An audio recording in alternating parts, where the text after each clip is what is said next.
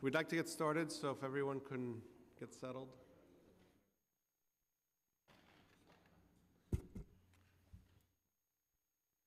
Sergeant at Arms, you ready? Good. Okay. Good afternoon. I'm Councilman Rory Lanceman, Chair of the Subcommittee on the Justice System, Chair of the Committee on the Justice System, and welcome to our hearing to discuss the fiscal 2020 preliminary budget, jointly with the District Attorney's portion of the hearing with the Committee on Public Safety. The fiscal 2020 preliminary plan included few budget changes for our 5 district attorneys and special narcotics prosecutor. Overall, the city's prosecutors received $415 million in funding for a budgeted headcount of 3,778 positions. Today, prosecutors can play a greater role than ever in promoting criminal justice reform efforts in New York.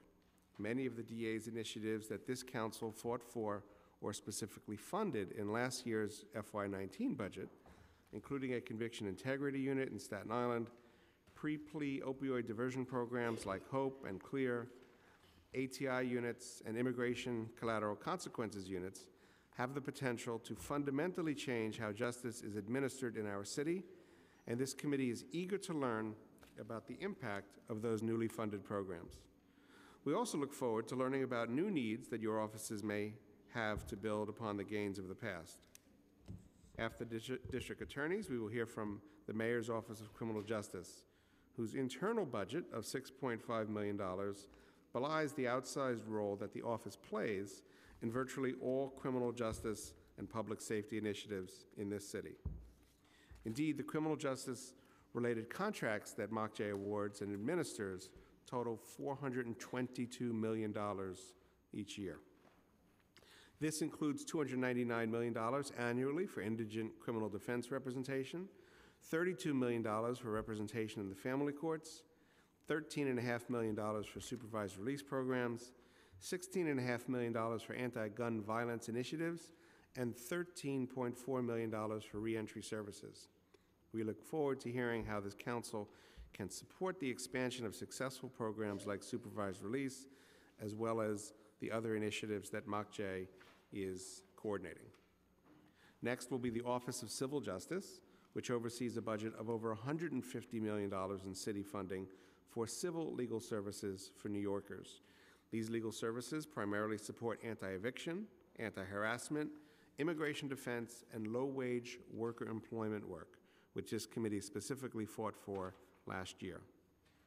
After that, we will hear from the public defenders, including our friends at the Legal Aid Society, Bronx Defenders, Brooklyn Defenders, New York County Defender Services, and Neighborhood Defender Service of Harlem.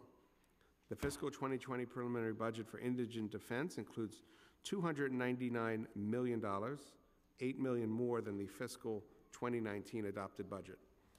$260 million comes from the city, with state funds accounting for $39 million. This covers the institutional defenders around the city at both the trial and appellate levels, the 18B assigned counsel program, family court attorneys, and conflict case providers. Pay parity for public defenders with lawyers at other city agencies is of paramount importance to this committee, as highlighted by our October 2018 hearing on the subject, and we look forward to their testimony on this issue. It is long past time for the city to pay the lawyers we fund to represent New Yorkers every day, especially those providing constitutionally or statutorily required work at the same rate as the lawyers we hire for ourselves. Finally, we will hear from the civil legal services providers who cover every other conceivable area of law that the city provides funding for representation for: labor and employment, immigration, consumer protections, tenant rights, housing foreclosure, bankruptcy, and many others. Our city is fortunate to have such a robust civil legal services community for New Yorkers to turn to when they need help. Let me, at the outset, thank our staff here at the Committee on the Justice System, our finance analyst, Monica Peppel, our unit head, Isha Wright, our counsel, Max Kampfner, and our policy analyst, Kishore Denny. Thank you. And with that, I invite Councilmember Donovan Richards to give an opening statement. Thank you, Chair, and I am not going to read a long statement, but I'm certainly interested. I know we're here to discuss the budget, but certainly interested in hearing from the different district attorneys from the different counties on the body cameras program, and certainly what have been some challenges there, and are you in need of more resources, especially in the area of storage. Interested in hearing a little bit on low-level marijuana offenses and what different strategies the DAs are taking in light of possible legalization in Albany. And then lastly, I want to hear a little bit on something that we've started to identify, and I think the CCRB may start to look at this area as well, test lying and police misconduct, and what are you doing in that specific area, any strategies that certainly are being put in place in that area. So with that being said, I have not much to say, but interested in hearing what your needs are today. So thank you, Chair. All right, let's get started. If you'll all raise your right hand so you can get sworn in. Do you swear or affirm the testimony you're about to give is the truth, the whole truth, and nothing but the truth? I do. We can count you in on that, Judge Clark? Okay, thank you. Any particular order? Want to just go from left to right? Be my Good. pleasure. And what did we tell people, 5 minutes? Yeah? The highlights, we want to get to the meat. Thank you very much. Thank you. Thank you, Chair Richards and Lanceman, for enabling us and myself to talk to you about our funding needs for the next fiscal year. I want to begin by acknowledging the support the Council has given us in years past. It's been very important to the work that we do, and I am genuinely grateful for your past support. To cut to the numbers, and the reasons behind these requested numbers I'll explain in a moment. Our office is requesting a $12 million salary increase to support currently self-funded programs in the DA's office, which I'll outline for you and outline the details of those programs we're requesting. And as far as non-personal services include, we are requesting an additional $4.025 million in programmatic and administrative needs, and I'll explain what's the basis for those requests. I come to you today after a number of years in this office, but very pleased that the investments that you've made in the work that we do and the quality of the work that our office has brought to bear on the criminal justice system has had real results. Last year, there were 31 homicides in Manhattan, and that's a decrease from 46 in the preceding year, and less than half of the homicides that we unfortunately suffered in Manhattan the year I was elected and became DA in 2010. Similarly, our non-fatal shootings numbers have reduced a great deal, and these are some of the most important metrics that I would look to determine is Manhattan safer today than it was even last year, and I would argue on a number of levels that it is. In addition to contributing through the work of our efforts and with the support of the Mayor's office and yourselves to reducing violent crime, we've also been very focused on reducing the footprint and unnecessary incarceration in the justice system. As I've explained before to the committee, we have drastically reduced the number of prosecutions for low-level offenses and low-level offenders. Last year, there were 42,258 misdemeanor and violation arraignments in Manhattan. That's a 51% reduction from 2010, when we arraigned nearly 100,000 cases, misdemeanors and violations. This is the result of significant policy changes in our office, referring, as was mentioned ago, around marijuana, among others. But we have essentially halved our caseload for low-level offenses without sacrificing public safety. And I think that is truly the goal of a DA's office, to balance our need to keep the Manhattan safe, at the same time ensuring that our justice system moves forward and becomes more fair. And I believe that we are walking in the right direction in both those regards. We have much of the data, and our office is very data-centric because of the work of three critical units in our office, and they're the Crime Strategies Unit, the Violent Criminal Enterprises Unit, and the Planning and Management Unit. Now, to date, we created these bureaus. They have been entirely self-funded by our office. These bureaus mostly commenced in 2010. Now, for example, the Crime Strategies Unit that has been recognized as a best practice in the city, and I believe has been funded for the other DA's offices, as well as the Conviction Integrity Unit, which we started in our office in 2010, and it had so many successful and great units have been brought up in the other counties as well. But again, this has been entirely self-funded, while in other offices, these have been funded, it's my understanding, from city tax levy dollars. Now, the $12 million that I referred to, I know that's a lot of money. And I respect that we are all trying to be frugal and use money only for the most worthwhile causes. But what I do want to say is that I don't believe can be viewed as an overly large request from our office, considering the amount of money our office has returned to the city and state over my years as district attorney. Specifically, $2 billion to the state of New York and $1.1 billion to the city of New York. So while that $12 million is indeed a significant amount of money, I think what our office has been able to prove is that by investing in our ability to build up the right units, train our personnel, the city and the state get a very good return on their investment. Monies which I think have been critical for helping the city and the state handle some of their most pressing criminal justice and other needs. Now, we've also, members of the committee, had a significant emphasis on investing in our communities through crime prevention strategies. From the monies that we received from the 2015 case of the prosecution of the French bank BNPP, we have commenced a $250 million criminal justice investment initiative in Manhattan. It actually spills over into other counties as well. But the goal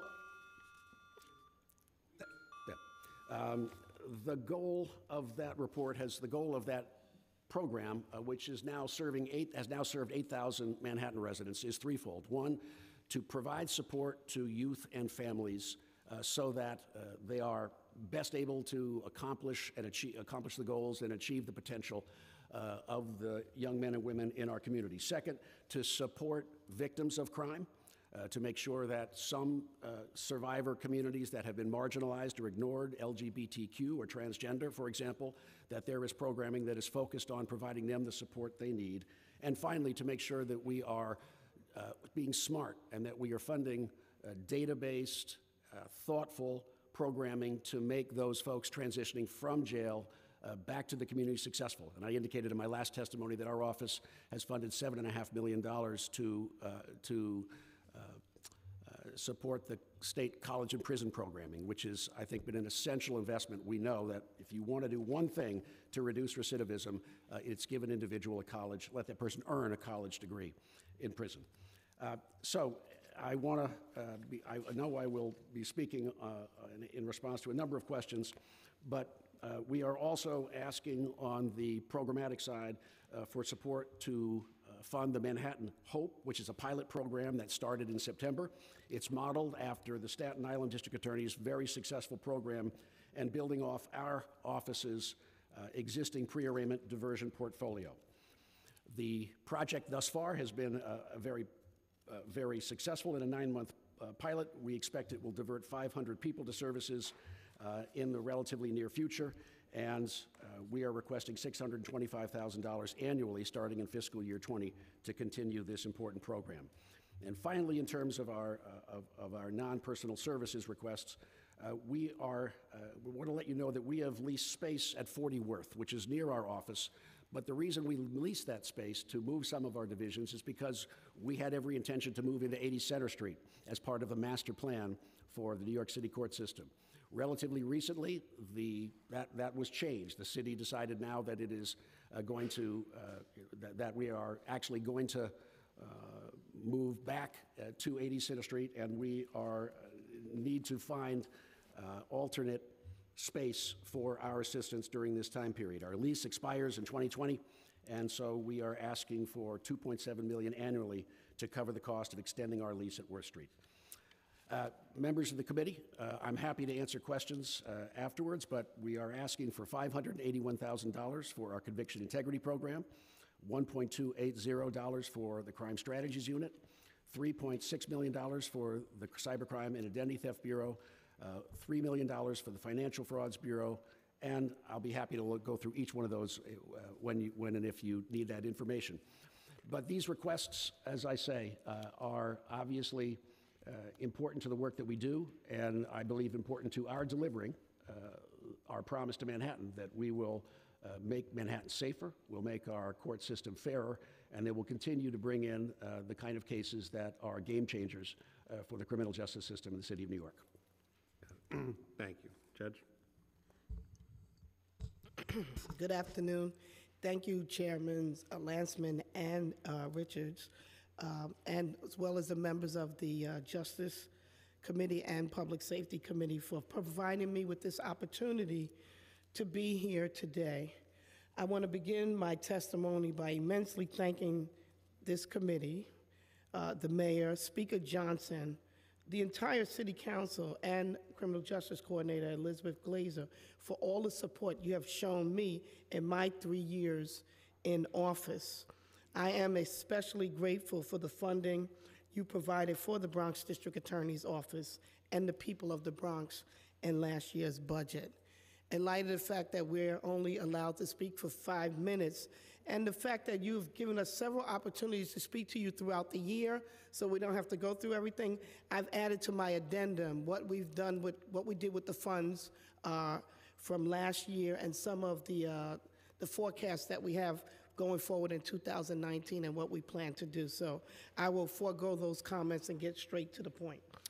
Today, I have 3 funding acts of you that are instrumental in pursuing justice with integrity.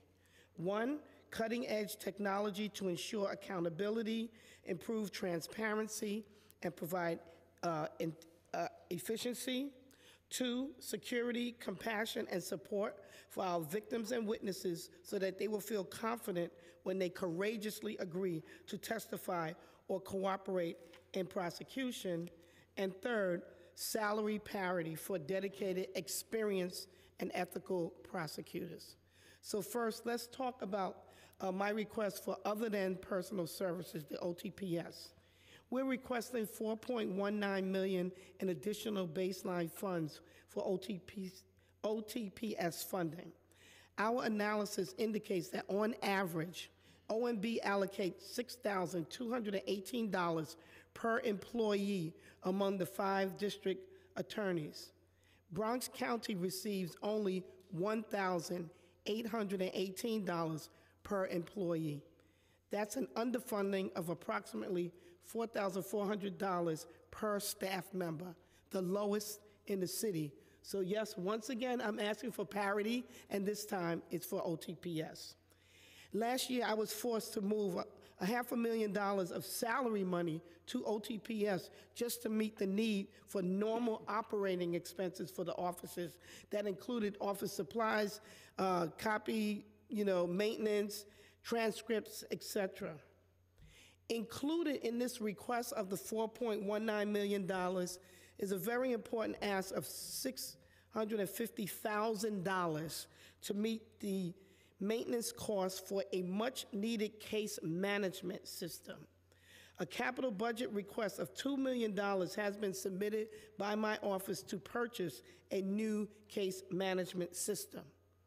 I inherited an antiquated case tracking system that was adequate when Atari was out, okay? So this is how bad it really is. And that was cutting edge at that time. That's what I'm stuck with now. So we need to replace it now, not only to better manage our cases and to be transparent, but to be in tandem with the city's efforts at transparency. We have much more work to do to modernize the office, to put ourselves on an even playing field with the other district attorney's offices, and most important, effectively serve and protect the nearly 1.5 million people that live and work in the Bronx. We cannot move the office, the justice system, or public safety forward without critical infrastructure and technology enhancement that have been far too long have been ignored. In 2018, with the help of the U.S. Department of Justice's Bureau of Justice Assistance, or BJA, the Bronx District Attorney's Office undertook a top-to-bottom assessment of our analytical and technological capacity.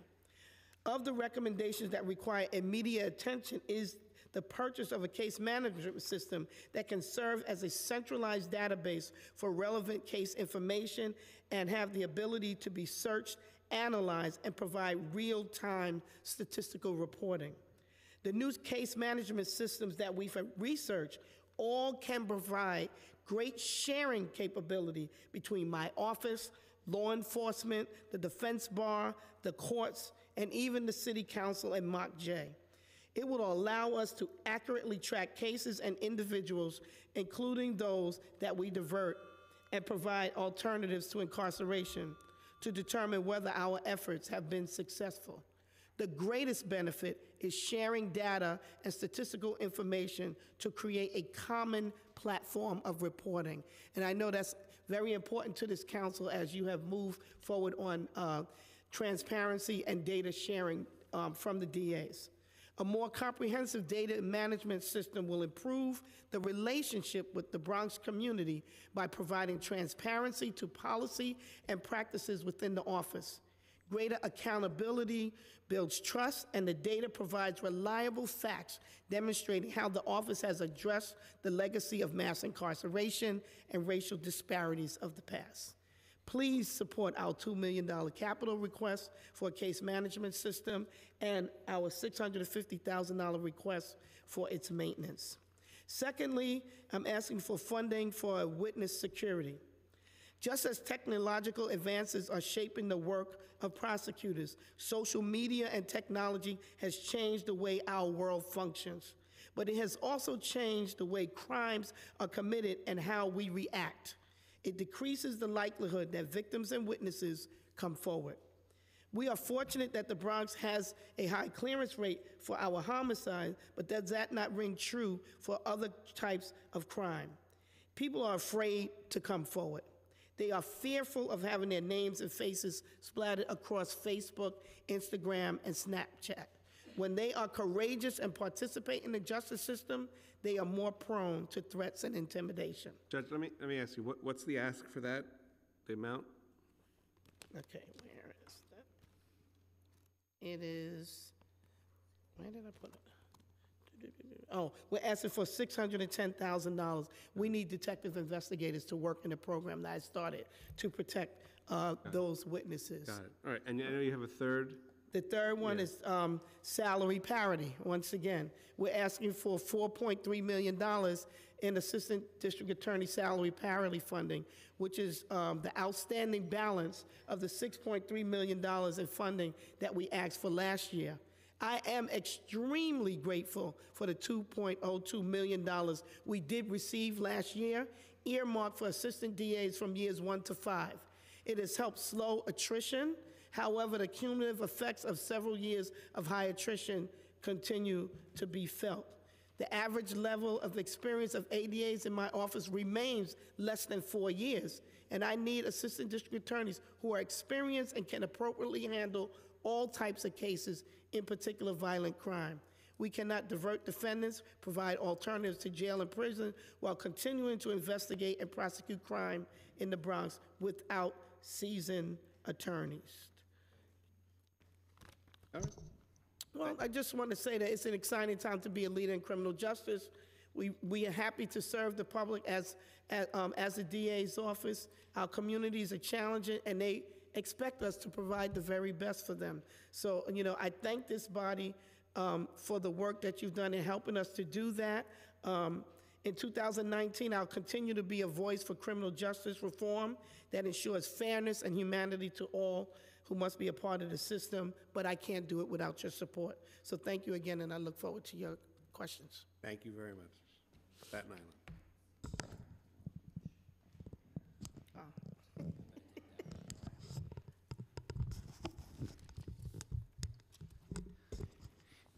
Good afternoon, members of the committee, Chairman Landsman and Chairman Richards. Thank you very much for having us back, and thank you for your advocacy for all of us who are in on the front line of criminal justice and making the city of New York safer and fairer. And we thank you for your leadership, as well as the leadership of Speaker Johnson. I'm lucky to come from Staten Island for a lot of reasons. One is because we have a very active and supportive council delegation, led by Deputy Leader Deborah Rose, who is here with us today, as well as Minority Leader Steve Matteo, and Council Member Joe Borelli, and of course Council Members Cohen and myself. It's good to see you again, and to your staff. As a former staff, I have to say, as a former staff member and council member, I know the dog days of spring and the budget are just ahead of you, so we thank you for your hard work on behalf of all the people of the city of New York. I am beginning the final year of my first term as district attorney for the people of Staten Island, and it's really with great pride that I reflect upon a lot that we've accomplished, and a lot of that is thanks to your help.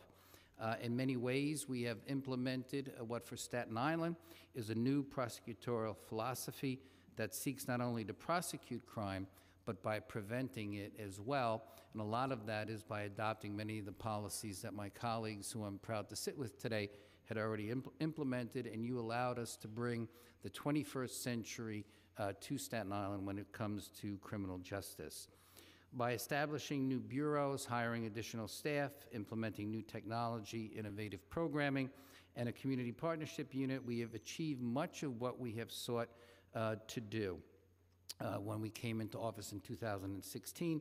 And one additional area where I am most proud and I want to mention, is our continued success in fighting for the victims of crime.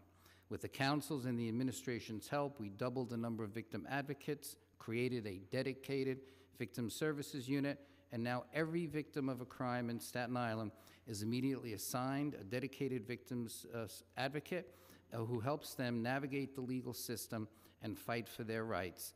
And we must not and cannot forget that we have to fight for the victims.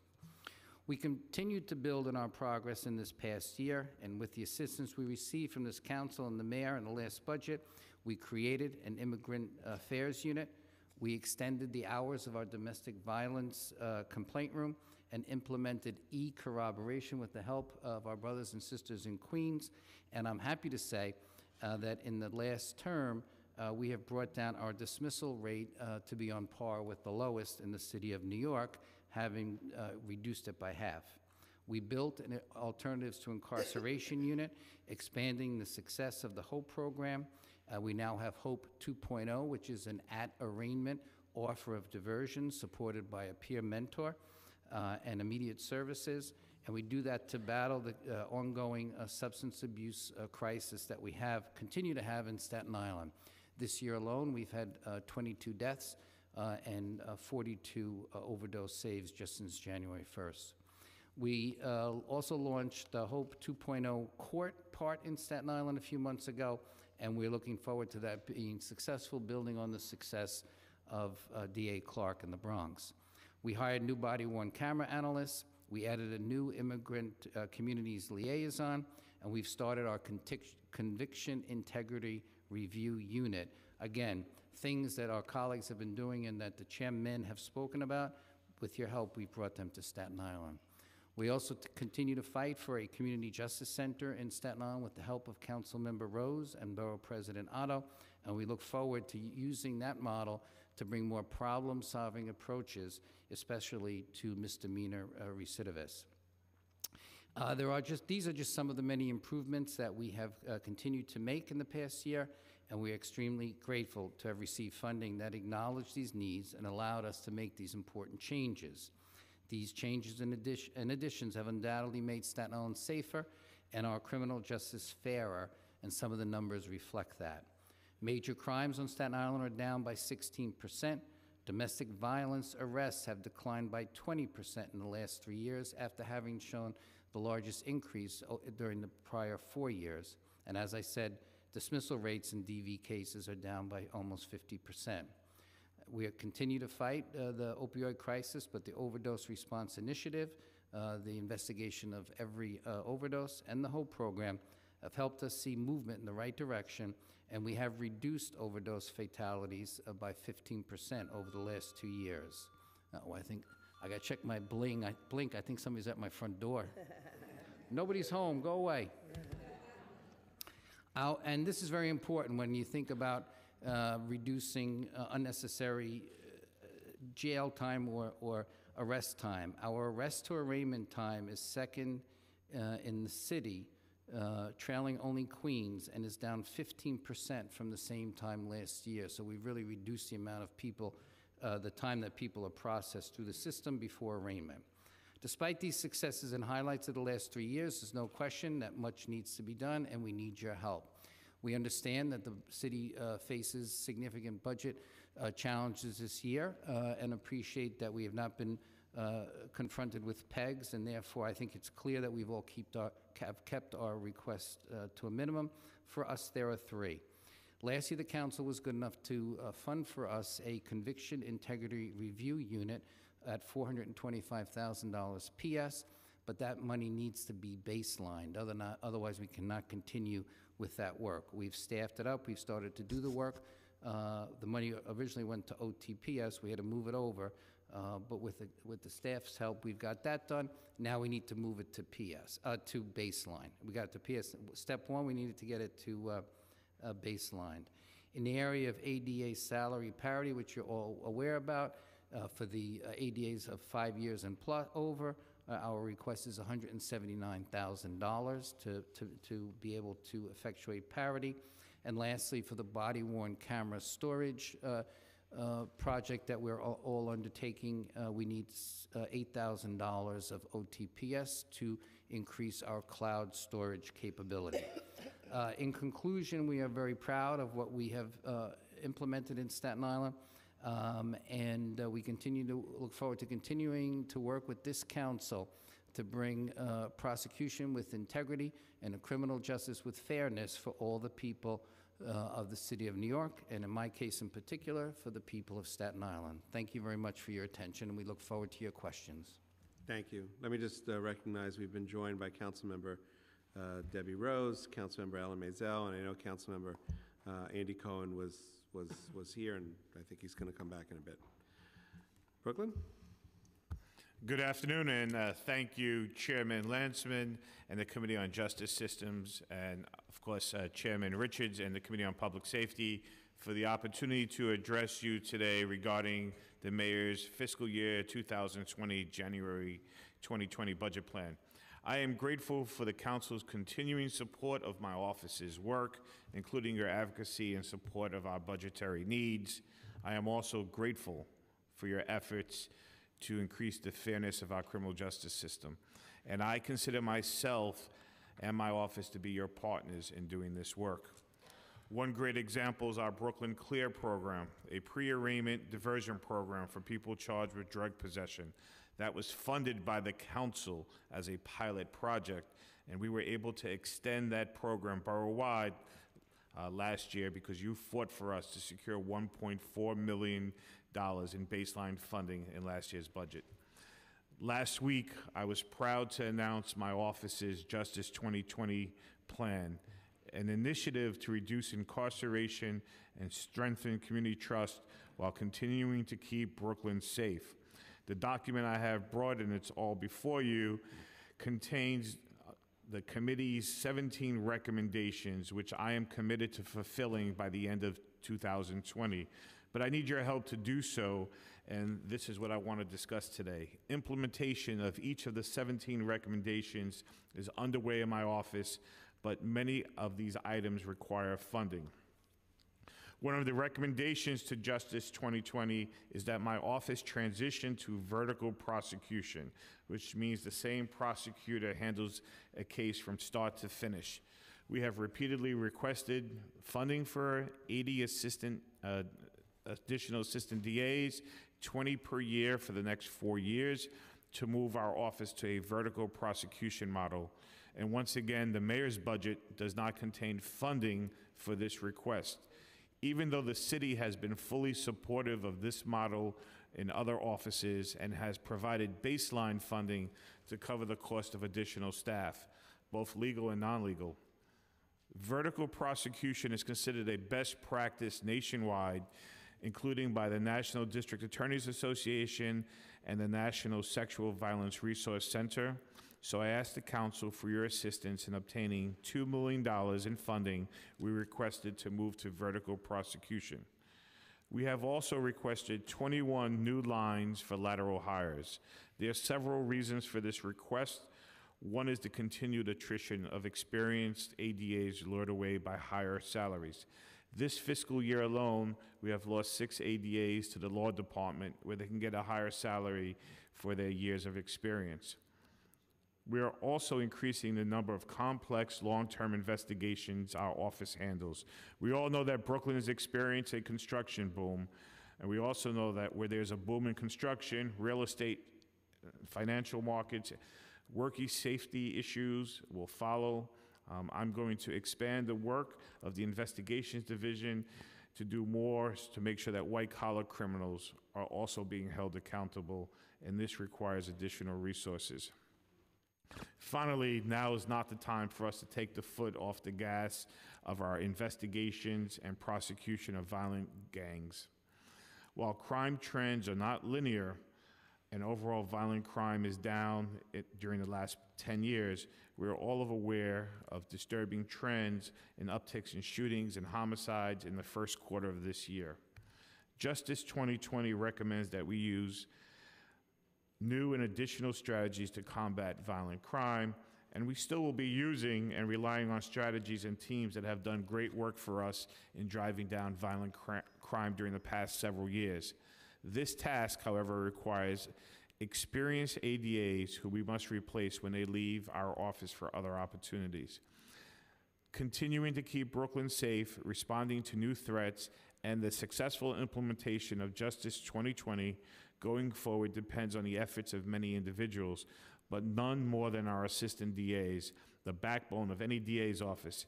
These dedicated public servants have an extremely difficult job, and they do this work on salaries that make it very difficult to live and raise a family in this very expensive city, often with crushing student loan debt. I am extremely grateful to the council for advocating for salary parity with the law department for attorneys in years 1 through 5 of practice. With the funding provided, we were able to raise the starting salary from $60,000 to $69,000, and after 5 years, ADAs in my office will make $80,000. When we implemented salary parity, the salary of newer assistants bumped up against those of the attorneys more senior to them, and in some cases even surpassed the salaries of more experienced attorneys. This is known as salary compression, and through discussions over the summer and numerous funding requests to cover the cost of compression, we have been told by OMB that we're not going to receive any additional funding. I appreciate the tremendous support of the City Council in getting to the first step of salary parity done, and I'm hoping to continue to work with you to secure additional resources for those who aren't covered by this funding. Finally, my office cannot do its work if we don't have basic physical necessities the office requires. The Brooklyn DA's office is in a unique situation because we're housed in a space that's leased by the city. Our lease expired last year, and we're currently in an extension. DCAS has been working diligently on renegotiating our lease with the building landlord, but OMB has not authorized the necessary funding. We're asking that OMB authorize DCAS to move forward with our new lease, budget the additional funding for the basic upkeep, and provide my office with long-term stability necessary to do our work and to move forward with capital projects that require a signed lease. We're also experiencing a frustrating situation with our warehouse space. In 2016, we were funded $600,000 to lease a warehouse at 210 Girolamo Street Municipal Building. That has all of our files which were required to keep under law. The city then has sold the space, and DCAS is asking us to vacate, taking hundreds of thousands of files with us. We cannot vacate the warehouse until we have secured new space. DCAS has located a space, but we haven't received the authorization from OMB and the funding to move forward. Once again, I want to thank Chairman Richards and Chairman Landsman and all the members of the Public Safety and Justice Committees and the entire City Council for your support. And I specifically want to thank the Council for funding in 2019 domestic violence programming and a one-time grant to cover the lost funding that we lost for our young adult court. These are critical programs, and the work of keeping Brooklyn safe and ensuring the trust of our justice system is dependent on us being able to do these kind of additional outreach. So thank you, and I look forward to answering your questions. Thank you very much. Good afternoon, Chairs Landsman and Donovan. Thank you very much. And thank you to the council staff. They've done an excellent job, and they're always wonderful to work with. As you know, our office is not requesting any new needs funding this year. However, in the event of certain proposed state legislative initiatives, there may be additional costs. And if so, we may come back before the final budget hearing asking for additional funding. However, I would like to take my time today to describe to you the current status of the opioid epidemic in New York, the emerging trends in our response, the community initiatives that the council has funded and what we're using that funding for, and our critical next steps. I think it's very important that the city and the city council know what they're getting for the funding that they put into special narcotics. As you know, we have a unique jurisdiction. We have jurisdiction over felony narcotics offenses in New York City, and I work very closely with wonderful DA's offices collaboratively, and we benefit from their energy and their vision and their strength. And we work very closely with them on the differing problems within their boroughs. The trends we are seeing in the last several years have been, of course, very disturbing. The opioid crisis has led to 3 years of consecutive decline in life expectancy for Americans, and it's the longest sustained decline in a century.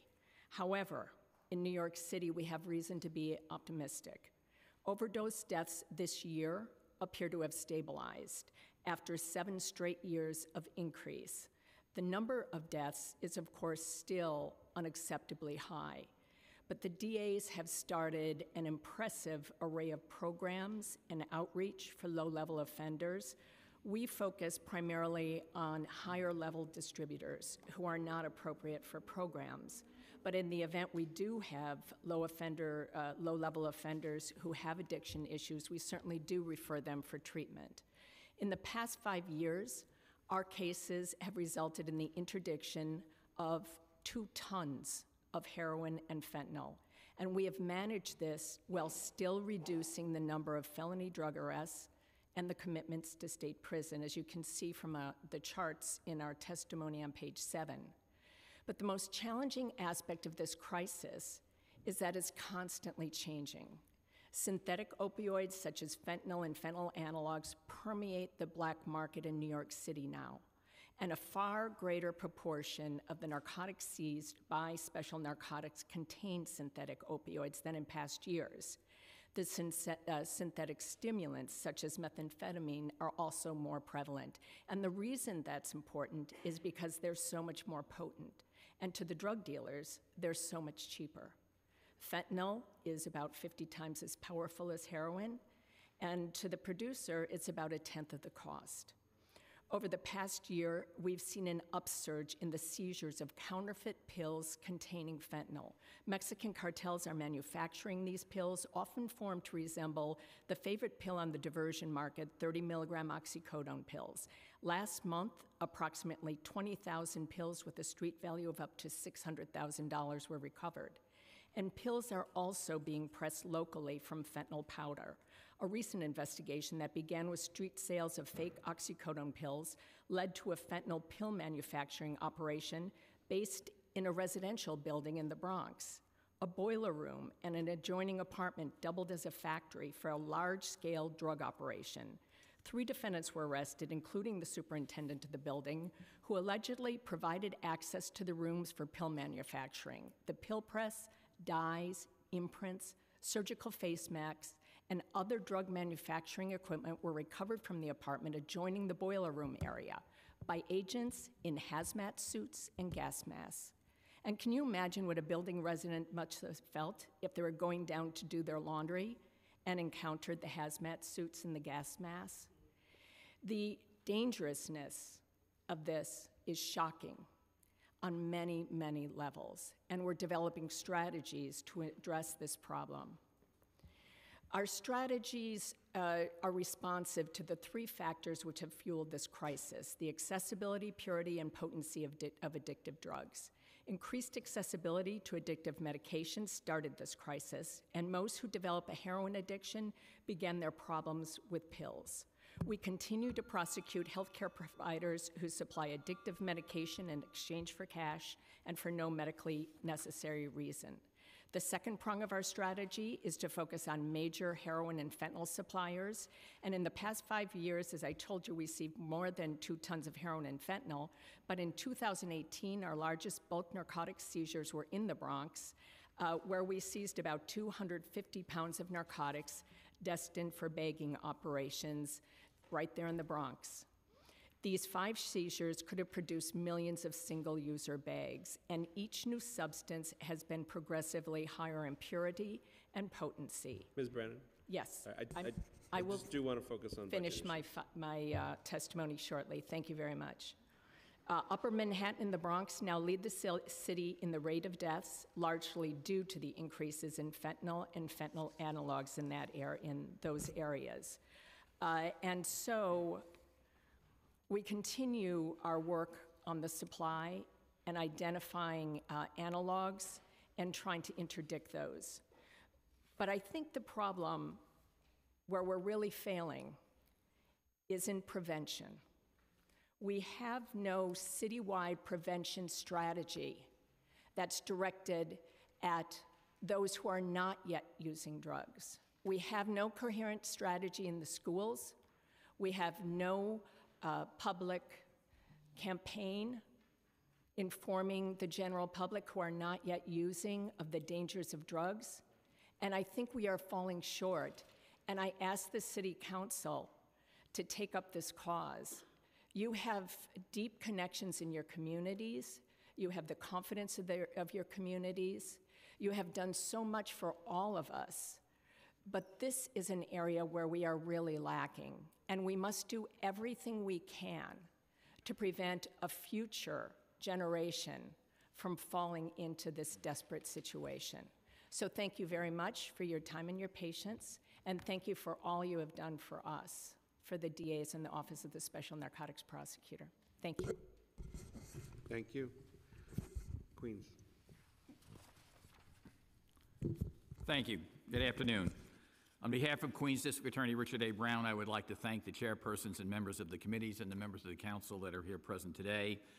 District Attorney is very grateful for what the council has done for him and for the office. As you know, District Attorney Brown recently announced that he will be retiring as of June 1st after serving as District Attorney for 28 years, the longest in Queens County history. As an office, we're extremely proud of his many accomplishments. And I know he'll be watching this today, so I will try and keep in mind that he will critique this more than anyone else in this room, what I say today. Keeping in mind the time references, I will be brief no matter how long it takes. Among the accomplishments since the DA took office, I won't go through all the crime numbers. We all know crime numbers are down. One number we're particularly proud of is in auto theft, which was a major concern of the people in Queens when the DA took office. And the theft rate in Queens is down 97% since he took office. It used to be a car was stolen, I think, every 8 minutes in Queens, and we've certainly stretched that out. One of the other areas we've always taken pride in is last year, again, Queens had the best arrest to arraignment time and complaint sworn time in the city. We had the highest percentage of cases arraigned within 24 hours. That means those accused of a crime in Queens spend as little time as possible in detention before they see a judge. Since most defendants go home after arraignment, that means they go home hours faster in Queens than anywhere else. That has been the case since shortly after the DA took office, because that's something he's always stressed. We continue our proactive approaches and investigations. We're always one of the leaders nationwide in electronic surveillance. We've expanded past the traditional organized crime and narcotics cases into many areas, including gangs with electronic surveillance. One of the things we do to ensure fairness in Queens is we have an ADA respond to every lineup, and we think we're the only DA's office that undertakes that effort. We also, in addition to having an assistant DA respond to every homicide scene, they respond to the scene of every vehicular death. We have over 30 alternative sentencing and community programs, including felony and misdemeanor drug treatment courts, mental health courts, and veterans court, to name a few. One of the programs I want to talk quite a bit about is our Queens Treatment Intervention Program, our drug program. It is similar to our colleagues' Project Hope, but it has, of course, Queens variations. Q-TIP is a collaborative program with Samaritan Daytop Village, an Oasis licensed treatment provider, that focuses on misdemeanor nonviolent individuals who are addicted to opioids with the goal of preventing fatal overdoses. In lieu of traditional community service, defendants are directed for clinical assessment to determine if further treatment services are warranted. If the defendant is determined to be in compliance, the cases result in an ACD. The program has been highly successful since its inception, with over 230 individuals evaluated and 88% qualifying for treatment. We've also seen many success stories for this program, including an undocumented IV drug user named Maria. She gave birth to a child and 2 days before her court appearance. Immediately following the birth, she returned to using 10 bags of heroin per day. Complicating Maria's recovery was her immigration status. Maria was undocumented, which limited her ability to access treatment services. Through Q-TIP, she was referred to a detox program and later to another treatment program to obtain recovery tools necessary to maintain her success. In addition to maintaining her sobriety, she was able to regain custody of her child and received an ACD on the case. Then we had Salvatore, a 31-year-old male who appeared in arraignments nodding out and so high that he fell to the ground, requiring immediate medical attention. Q-TIP staff provided Sal and assisted Sal in getting to an emergency room where it was determined that he had a spinal infection, among other medical concerns. While in the emergency room, we learned that if the spinal infection was not immediately addressed within 24 hours of our intervention, the infection would have spread throughout his body, possibly resulting in him becoming a quadriplegic, or even worse, he could have even died. The medical response required Sal to remain in the hospital for 30 consecutive days and receive IV treatment. Sal was an out-of-state resident and had no family to assist him. Consequently, Q-TIP QDA staff regularly visited Sal in the hospital, even on Christmas Day, making sure his essential needs were met by purchasing clothing, toiletries, and food. Upon discharge from the hospital, Sal appeared in court and received an ACD. A program I'm particularly proud of, which I believe is unique, and certainly in New York State and not the country, if not the country, is the Queens Court Academy, an alternative school that helps young first-time offenders charged with offenses, mostly nonviolent, but occasionally some violent, to continue their education in a supervised and supportive environment. This high school, run with the New York City Department of Education, is located within our office. As again, I believe it's the only one of its kind. Since its inception, 330 students have been enrolled in the program, and 50 have gotten their high school equivalency diploma. These are kids that we don't believe would have gotten those diplomas without it, and boy, that 5 minutes went fast. We also have a DWI treatment program, and I'm going to skip to something I think is very important, and I hate to jump over everything else. One of the programs we're very much, and I think you'll be impressed by, is the Domestic Violence Alert Team, or DV STAT. We've discovered that the numbers of a success in the DV case vary dramatically as to when the defendant is apprehended. There's a marked decrease in the success of a case if the defendant is not arrested at the scene, and it increases by day, 1 day, 2 days, 3 days later.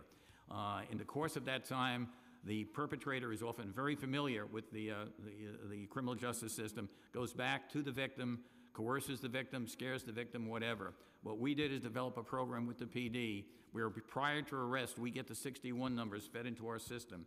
Our system then reads the 61s, looking for key terminologies as threats to the victim, prior history, whatever, and identifies for our staff those most vulnerable cases before an arrest is made. We then reach out to that DV victim with our staff, get them to the Family Justice Center, and work with them, get them treatment, let them know they're not going to be alone. In addition, we work on finding out if there are weapons in the home and get search warrants. There's a 500% increase in the likelihood of a fatality in a DV case if there's a weapon in the home. And our DV STAT program has worked very well on that in getting search warrants and getting the warrants out of the case. I know I'm doing my Federal Express language now, but I'll talk as fast as I can. This program was funded last year by the council, but it was not baselined. It is critically important to this program, which I think everybody that has reviewed it has considered it a success. It saves lives. It gets people who need treatment into treatment. And we strongly urge that the council would baseline that program. I don't know how much more time you give me, but I'll keep going till you.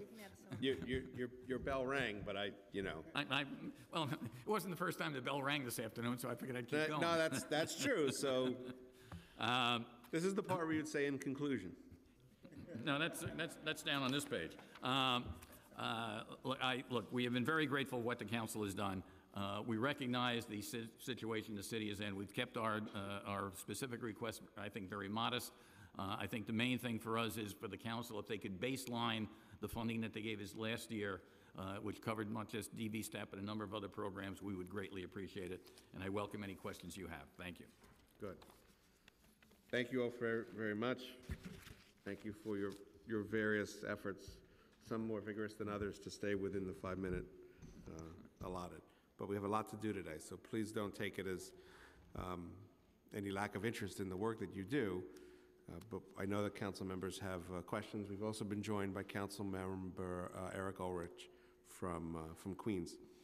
So let me start the questioning with just a little bit of administrative housekeeping. We're having difficulty getting data that we need from some of your offices.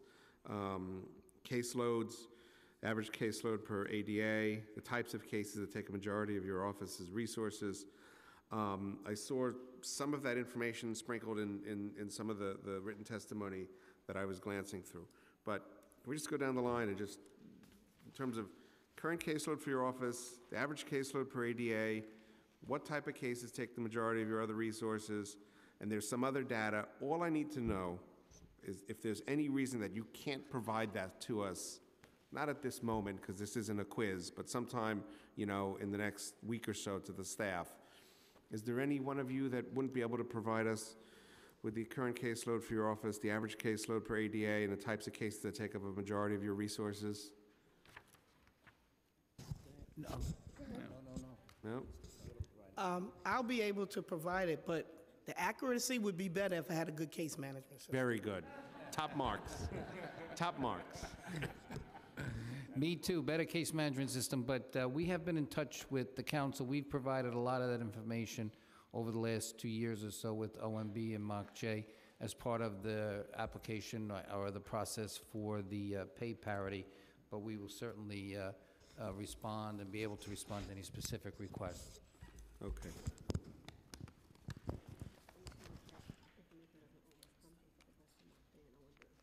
Yeah, so I'm just advised to remind you, to let you know, that sometimes what's sent to MOCJ doesn't always make its way to us. So I'm asking for direct from you to our finance team here.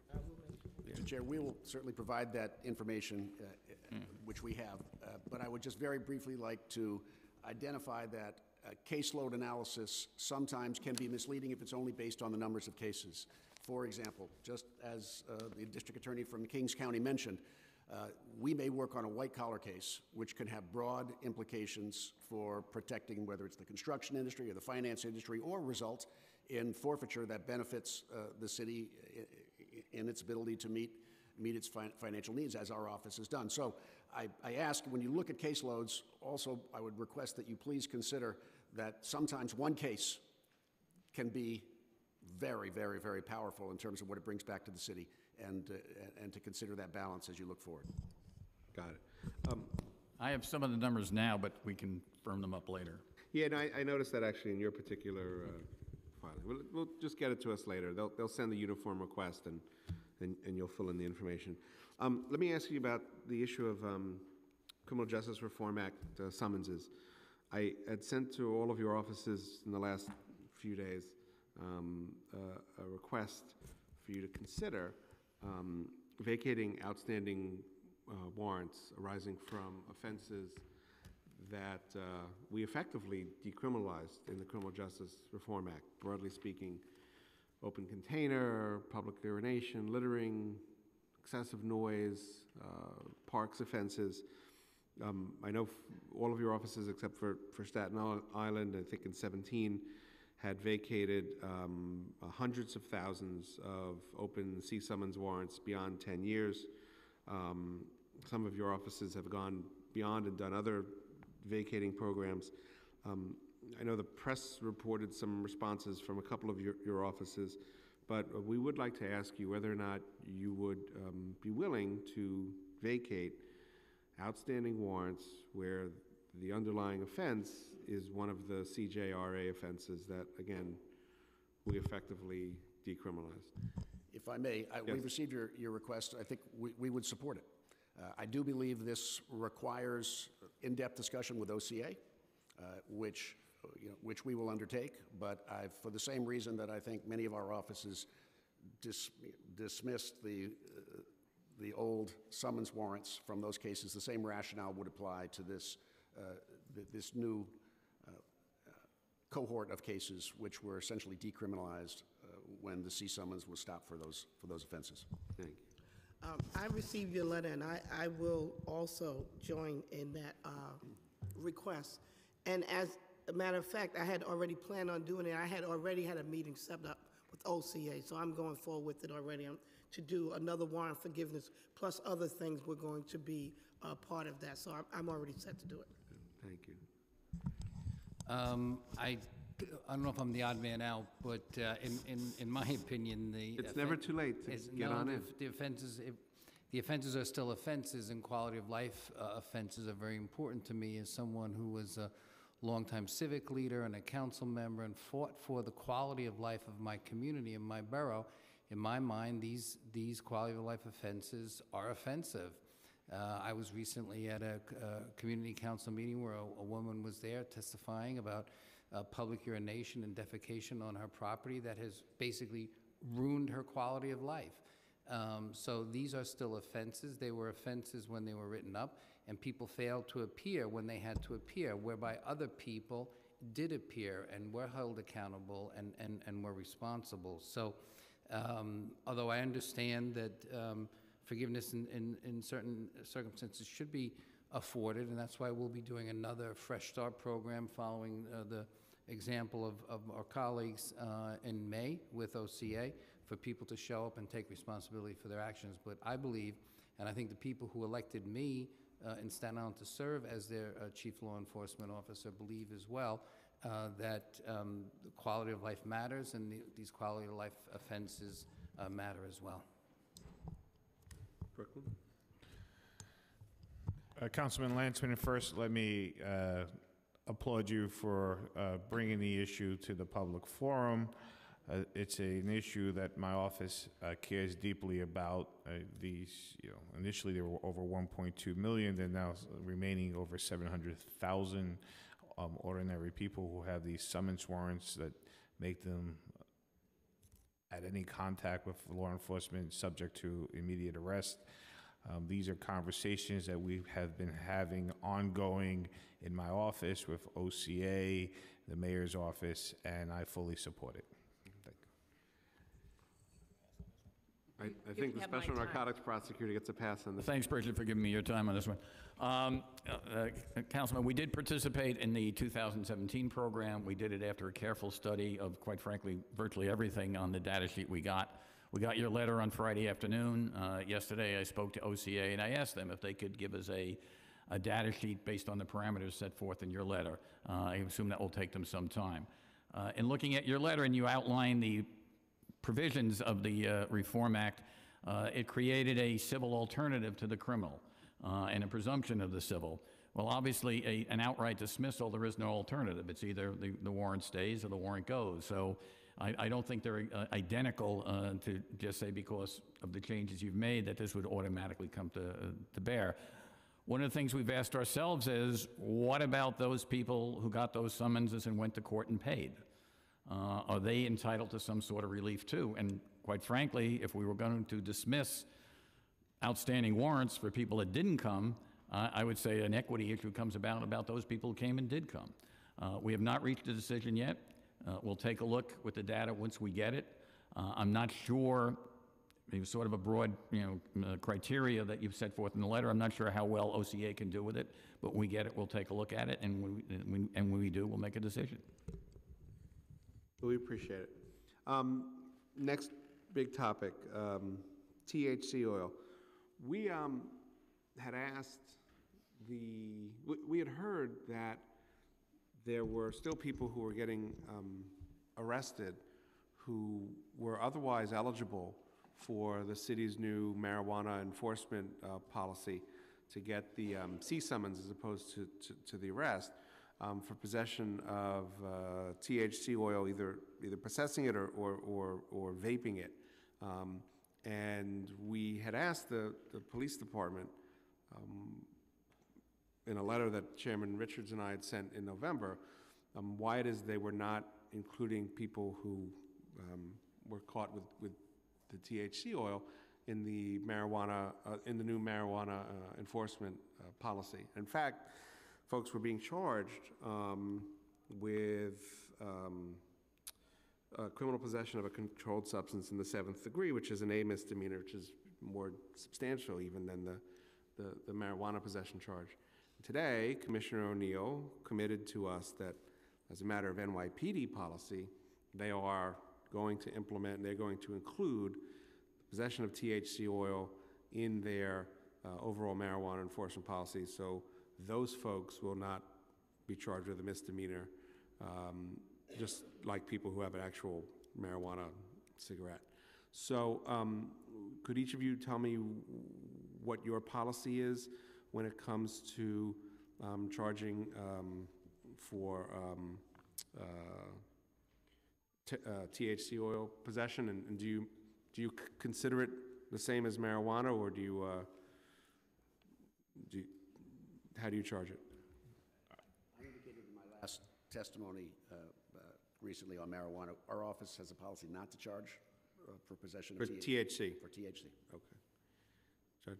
And, well, we're not charging for the marijuana at all because of the C summonses, and if it had come through, I'm not exactly, I would have to report back to you exactly how many we've seen, but if it were to come through, I would treat it as a marijuana case and instruct the police department to issue the C summons. So I'm glad that they've now committed to treating it as marijuana in their marijuana policy. Thank you.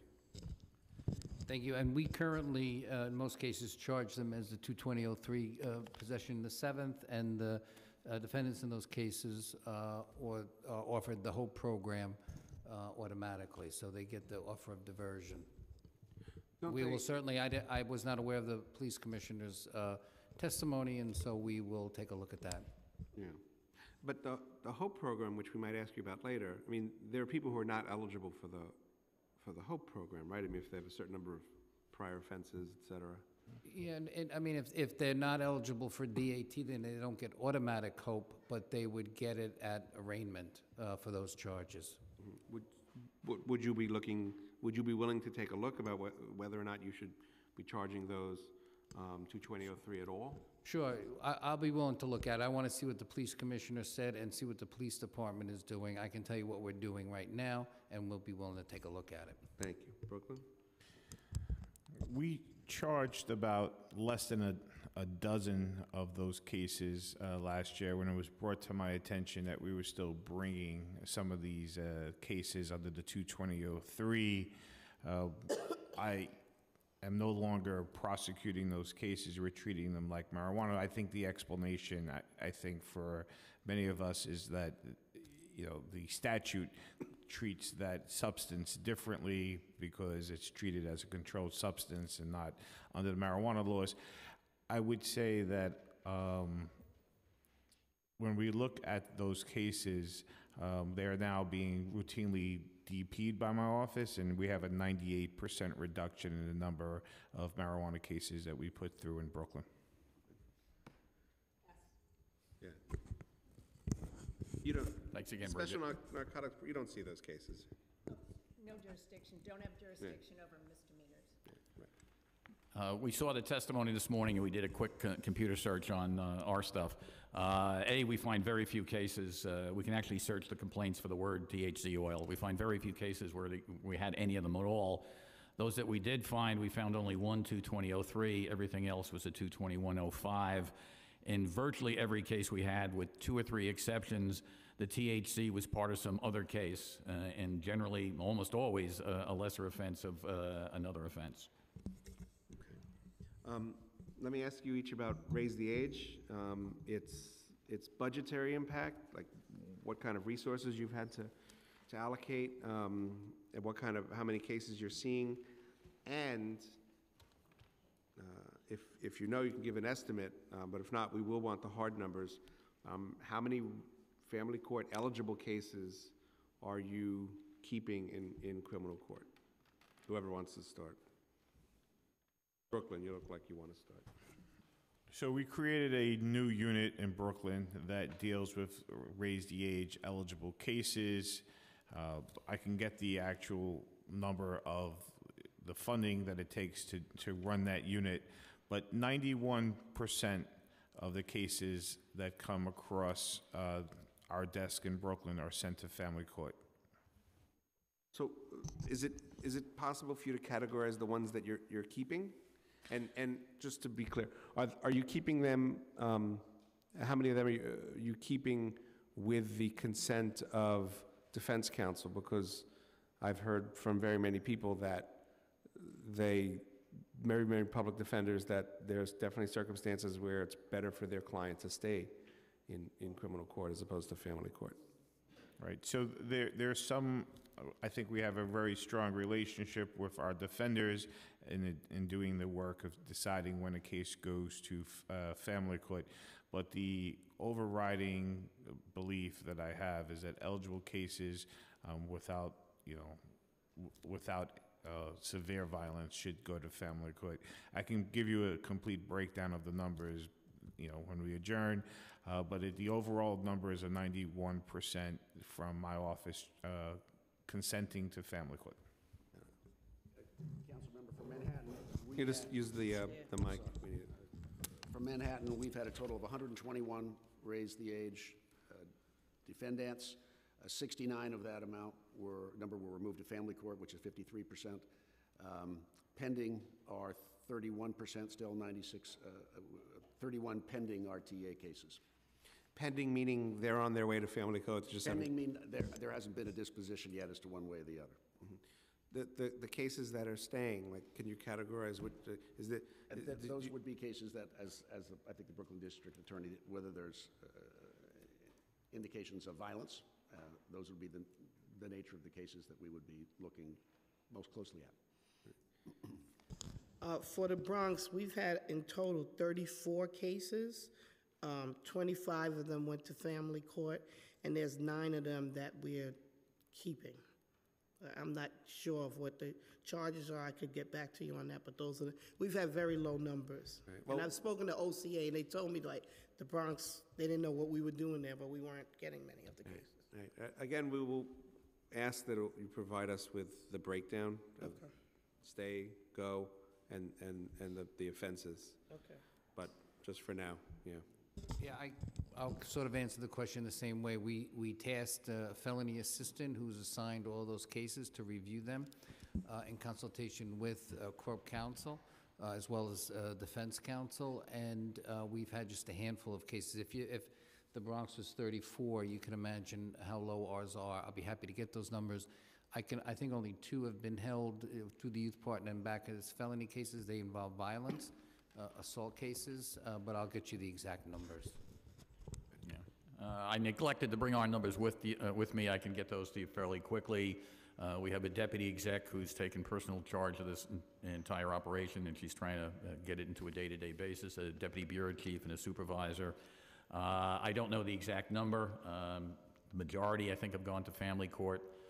We have sought to keep a number of them, and I've heard the same anecdotal stories about defense attorneys who think they're better off in criminal court than in family court. And I'm not fully sure of their reasoning, but there are definitely cases like that. Have any of you experienced any noticeable budgetary impact with Raise the Age? It's a little confusing at the moment. I mean, theoretically, it should reduce our caseload and reduce our operations. It's actually, when you realize at times you have 2 arraignments. We've had a very good relationship with the corp counsel. We have people there to go over it, whether they're going to get it or we're going to get it. I would say, at least initially, it's had a negative budget impact. Over time, theoretically, that should change, but that time hasn't arrived yet. Two more big picture questions, then we'll get to my, my colleagues. We had a hearing, I guess it was last year at this point, on the burden that fines and fees impose on particularly poor defendants. But I want to ask you specifically about the various ATI, ATD programs that you all are involved with. Have you, almost all of them involve some kind of fee that a person has to pay, or many of them involve fees that people have to pay to be able to participate. Or could you tell us about the programs that you run that do require fees, and how do you deal with people who are just too poor to pay them?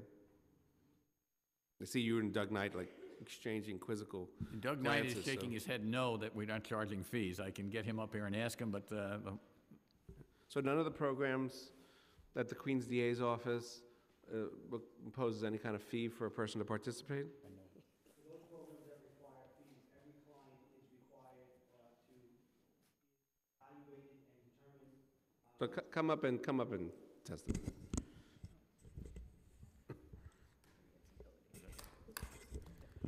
Oh, we gotta wait. You gotta sit. We gotta swear you in. It's a thing. Okay. May I borrow this chair? You may have it. All right. You swear or affirm testimony you're about to give is the truth, the whole truth, and nothing but the truth. I do. Thank you. Just state your name and tell us what you have. Doug Knight, Director of Alternative Sentencing for the Queens District Attorney's Office. So all of the individuals that we evaluate on a daily basis, when we evaluate them, we determine their financial status, and no individual is ever denied services based upon an inability to pay. If in fact somebody is indigent and requires a scholarship, we work with the community-based treatment providers to accommodate that individual. So nobody in Queens County is ever denied treatment services based upon an inability to pay. So there are fees, there are payments. It's just that you work with people who are unable to make those payments. Okay, thank you. Do you have special narcotics prosecutor? Do you have those?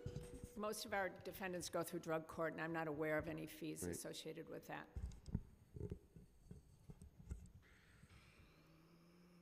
Our ETIs are fee-free with the exception of one program, and that one program, there's a fee associated with it. We do not prevent anyone from participating if they can't afford it. Thank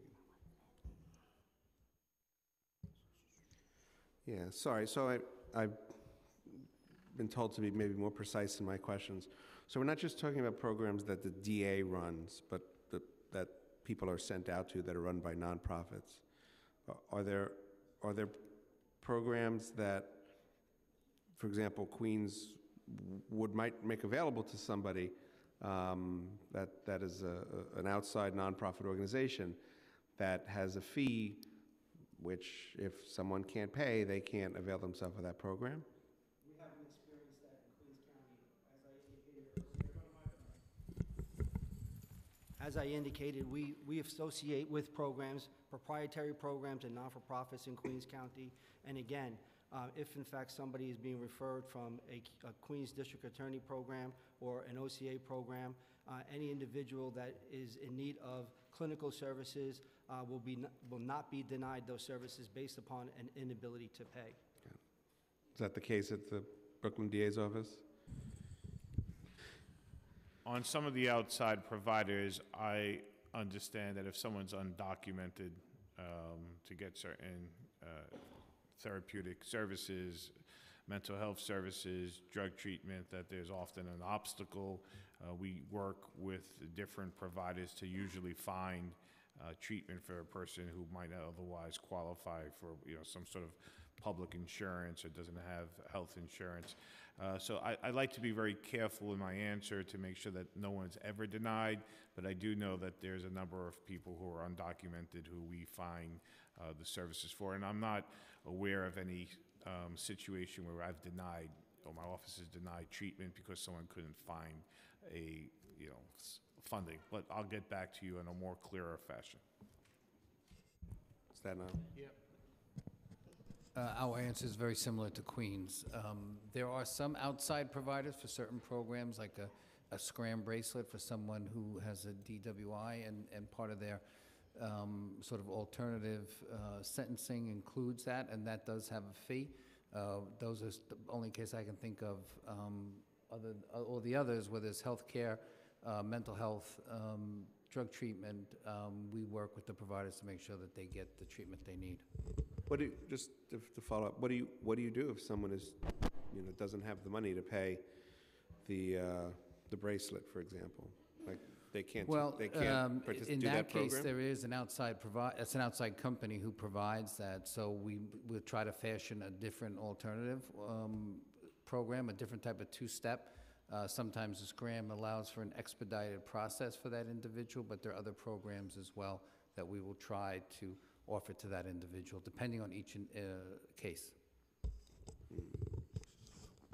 For the Bronx, we don't charge fees for our program. If there's any substance abuse or mental health defendant, they're usually evaluated for public assistance, Medicaid, Medicare, so some type of government subsidy.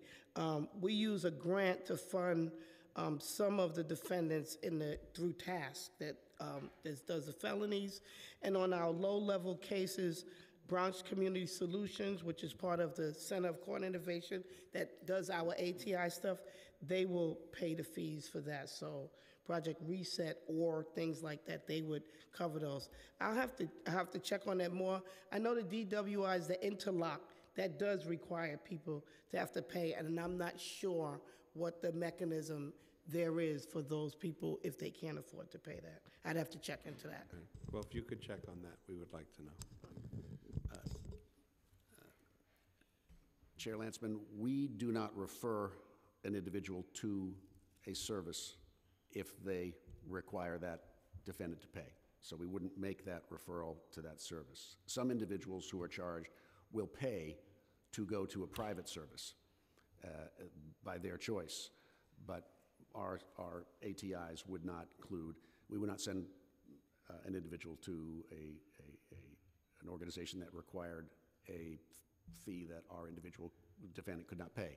That said, as part of our criminal justice investment initiative, we have invested $14 million to provide supervised release citywide for a certain category of felonies and misdemeanors. So we are supporting supervised release programming directly with funding from our office. And I would just say, to follow up, we gave a report to each of the members today, the Criminal Justice Investment Initiative, which outlines these programs in more detail. I just want to understand, when you say that there are individuals who might choose to go into a particular program that does charge fees. That they choose. They choose to, but if a similarly situated defendant could not afford to pay for that program, you've got a different program for them. Exactly. Got it. All right, last big picture question. I know in Staten Island last year we funded a collateral consequences officer or attorney or someone who would advise the office on collateral consequences issues. I assume implicit in that is that you will take into consideration when you're charging decisions and your plea decisions, a person's immigration status and the potential collateral consequences. But if you could explain your office's policy on that, how the funding that we provided for that has worked out, and then I'd like to know each of your office's policies on considering collateral consequences in charging and plea decisions. Sure. So we very much appreciate that funding, and we're able to bring on a very experienced immigration attorney who started a few months ago. in the office, and she's doing amazing work in terms of informing the staff, the ADAs and the supervisors and everyone about immigration law, collateral consequences, as you described, and also being out in the community and being a bridge to the immigrant communities in Staten Island for a whole host of reasons. One, we want victims of crime not to be afraid to come forward and understand that our office will not question their immigration status if they're victims of crime, and there are many services and support facilities for them, including our Family Justice Center, and she's doing a great job with that. My approach to every case is to look at it on a case-by-case basis, and we consider all consequences in every case and try to come up with a charge, a plea, or a prosecution that is fair to all those involved: the victim of the crime, the people who voted to have me as their prosecutor, and the defendant in every case. I will consider collateral consequences, as explained to me by that Immigration Affairs Unit attorney, as well as a whole host of other factors as well. And there's not one blanket policy that the office abides by. Okay, thank you. Judge? Well, I have an Immigrant Affairs unit. I have not hired anyone, a lawyer in particular, for immigration affairs or collateral consequences, but having been a former judge, I know what those collateral consequences look like. And again, we look at each case on a case-by-case basis. When charging originally, unless we know from the police, we wouldn't know necessarily the immigration status of an individual. But after the case is drawn up, we do work with the defense bar if it's brought to our attention, to make sure that we find some type of disposition or charge, if there should be some type of disposition, to make sure that those collateral consequences do not impact the defendants. I had the fortunate, or unfortunate, depending on how you look at it. There was a case by the Court of Appeals, the Suarzo case, that came down and said that undocumented defendants who go through the criminal court when charged with B misdemeanors, that they have the right to a jury trial.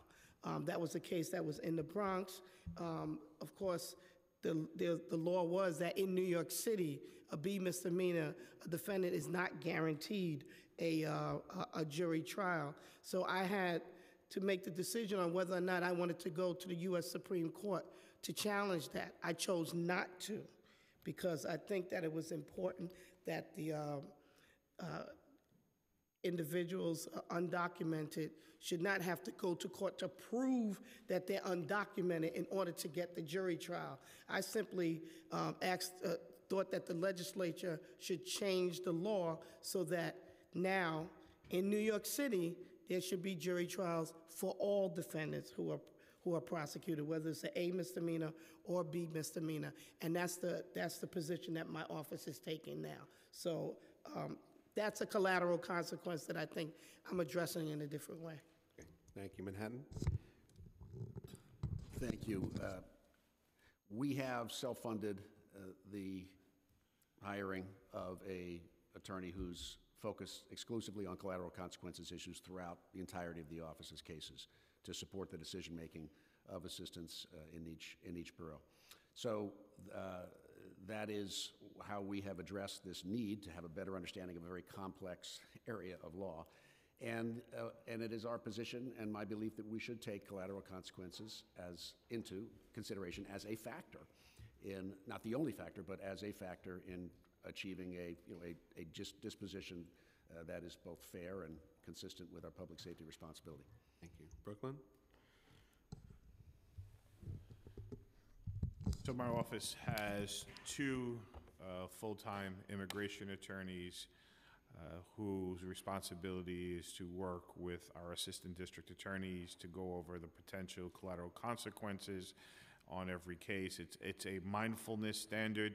Every assistant district attorney is expected to be mindful of any plea negotiation or any sentence representation to a judge could have possible collateral consequences to an individual, and these immigration attorneys are excellent. They regularly work with our defenders to try to work out dispositions that are fair and just and protect the people of Brooklyn.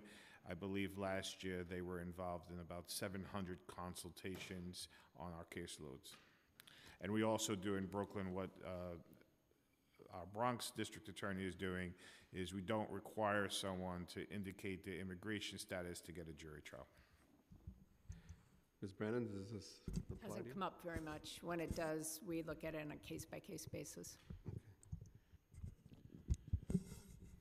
With 47% of our population in Queens foreign-born, and I assume our criminal population is about the same, it's obviously an issue that comes up a lot.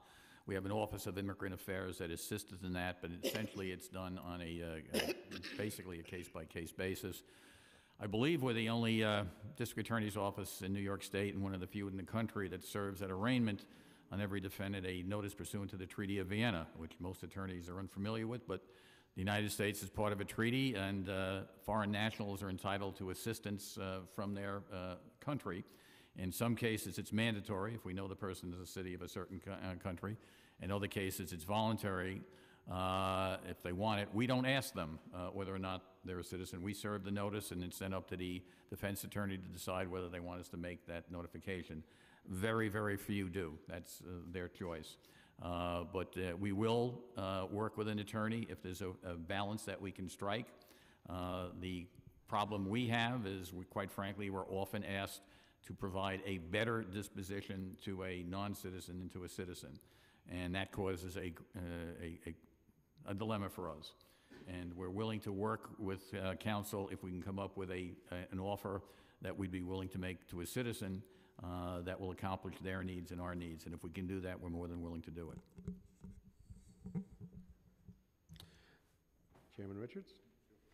Thank you, Chair, and thank you all for the work that you do day in and day out. It's a pleasure to work with each and every one of you. Quick question on body cameras. So the fiscal 2019 budget included $2.6 million for body-worn cameras and the hiring of about 46 positions across all of your offices. This funding was put into personnel services funding. However, we have heard from several offices that there are concerns about the OTPS associated with the storage of the videos. So can you speak to the cost and concerns around OTPS costs associated with body cameras? Also, the police commissioner also earlier testified that all of you have gained automatic access to the footage. So I just wanted to hear down the line if that is true, not to say that what he was saying is false, but I just wanted to get you on the record on that as well.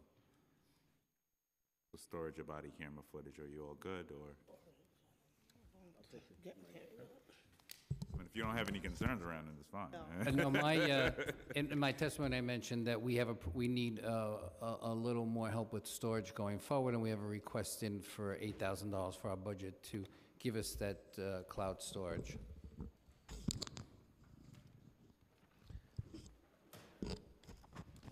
Nobody else needs First money? of all, thank Okay. you.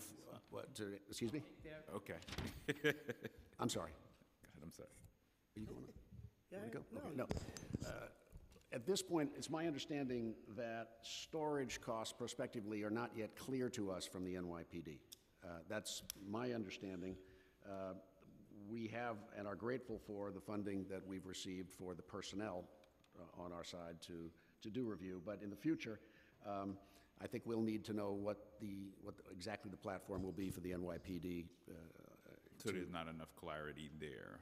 I don't think there's clarity there today. Okay, today. And then access to the footage, do you get instant access? I didn't hear the commissioner's testimony. Again, this is my understanding that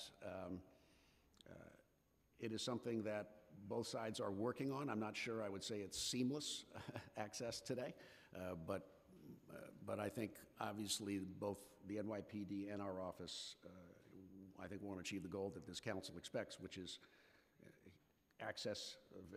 immediate access and availability, coordination, collaboration. And I think we have a ways to go to get there, but we're more than willing to work with the PD to solve that problem. It will go down the line. All right, as far as the personnel, we used the money that was given last year to hire the personnel. We anticipated the increase of it going borough-wide, so the amount of personnel funding we asked for matched the needs, so we're doing fine with that. Storage, I'd have to get back to you. I think we do have a capital request, but I'm not sure, so I don't know how much. And as far as the uploading of the footage, we're well on our way. We set up a body-worn camera unit, so, and our, we've worked hard with the police department to improve the access, so it's a work in progress. That's all I can You really don't have say. instant access today? I what? Do you have instant access today? Like if they Internet upload- access? Instant, right away, access right away. Yeah, in the Sorry. complaint room, we see it, yeah. Okay, you We did. get to see Okay, it. so Manhattan said No, no. we Okay, do. yes. I would just say, in addition to my request for funding, in terms of access and sharing, it is a work in progress, but even in the last few weeks and now, we've seen some great improvement, and we're all moving in the right direction, and I'm looking forward to coming back to the exec budget and saying that we're at 100%. We're Don't not there worry, yet. police commissioner's not going to be mad if you answer the question. No, a few weeks ago, I may have complained, but I just heard from my exec that we've made great strides, and we're very pleased with sort of a renewed effort on PD's part to get everyone trained and to get them to explain, to understand that even if they're not the arresting officer, if they're on the scene, if they're somehow related, that has to go and get shared as well. So it's a training issue, but they have sort of renewed their efforts, and we've made great strides in the last few weeks. Okay. Well, I want to thank the city council. We did receive money last year to hire some personnel to do the work. We've hired people to do the work, to make sure that we're including body-worn camera in the materials we turn over in open file discovery. We believe that is a big part to enhancing due process rights for people accused of crime.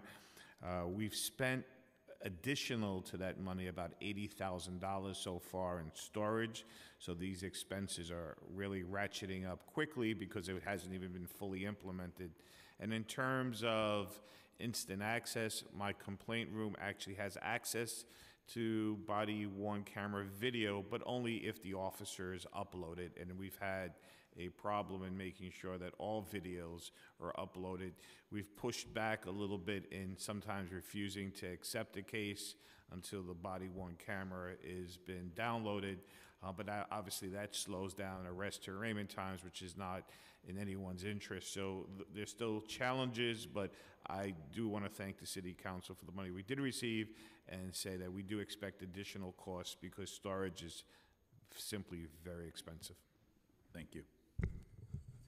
In our capital request, we included money for storage. I don't have the exact number right now, but we can break that out. But I never talk about body-worn cameras without getting to my pet peeve on them, and I think this is the right place to do it. These systems do not have built into it a GPS system. I believe the police department said this morning they have, is it 3 million body-worn cameras? There's no way you can search 3 million body-worn camera footages to see who, what, when, and where. The Axon cameras, I know, have the capability to add GPS. What you need to do, and we're all going to drown, we're in the first couple of years of this, and we all have, I mean, my office, we only have 30,000 because that's tied to an arrest. When you look at some video, you may see 7 cops at the scene, and you've only got the video from 2 of them. The only way the system can work in the long run, it's going to be cheaper in the long run. You have the ability to add GPS. You need to be able to search date, time, and place, and whatever, a 100-yard circle, a 200-yard circle. It's the only way we're going to know we have all of it. We don't know it now. Unless you're going to go through every one of them, it's impossible to know now. The way cops upload it, the way they tag it, the way they label it, you never know. They should do, it's a technological problem that has a technological solution. I urge them to do it now, make them to do it now. They'll enjoy it. They'll find ways to use it, but you can't search 3 million videos one at a time. I wanted to go back to Chair Lanceman's question around fees. Are forfeiture funds available for the, I know that you're limited in scope of how you can utilize them, but in terms of grants, for instance, low-income New Yorkers who can't afford these programs, is forfeiture fund something that you can utilize? don't sing all at the same time. I don't think federal, I mean, I'd have to look at the, I don't think federal would be available because they're very Federal, restrictive. okay. State's a little bit more restrictive, and they said, we don't feel we have a problem with that in Queens as far as paying these fees. Anybody else? We do use some grant money to help out, but I don't know, I'm not sure about the asset forfeiture because of the restrictions. So I would have But to we'll get back to you on double-check. that. But we do use some of our grant money. Anybody else? Councilman Richards, we also have some grant money that's used, but we have some money that we're used from federal forfeiture that allows us to do some of the work we do around ankle monitors and things of that nature for our young adult program. Ta-da. So that means that it's feasible. All righty. Anybody else? Okay. So I want to just delve into the conversation around pay parity a little bit, and I agree that your ADAs do a lot of great work. A recent conversation that's not only been coming up in New York City, but nationally is around the diversity around ADAs. Can you speak to, and I don't know if you have that data, you know, the makeup of the ADAs in your office, and if not, is it feasible to get that information to the council?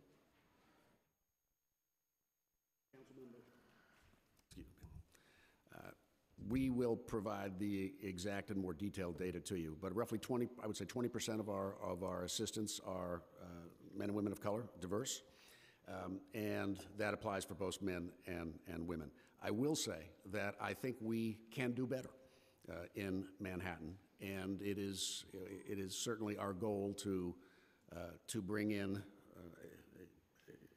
a diverse team of assistants that represents our community. I will note that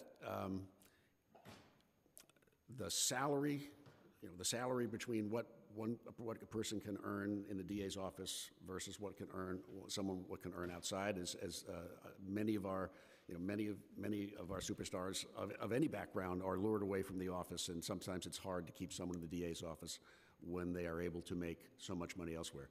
But in answer to your question, I feel we have done well, but we actually can do better, and that really, I think, is around mentoring and providing support within the agency for diverse assistants so that they feel that they Right. And I don't want this to be a gotcha moment. I just want to put it on everyone's mind that this is a conversation that is coming up more and more.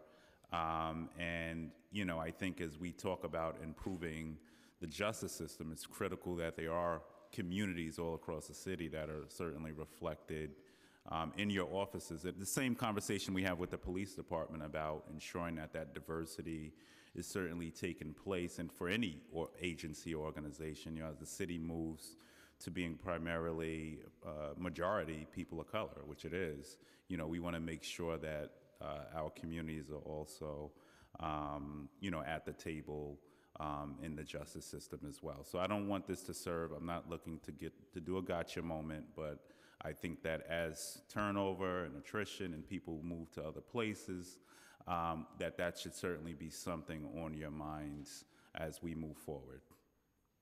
Can I get, and if anybody else wants to chime in. Well, as far as the Bronx is concerned, they do have a district attorney that reflects the community, so that's one thing that I'm happy about. But there's still more work to be done, even in my office.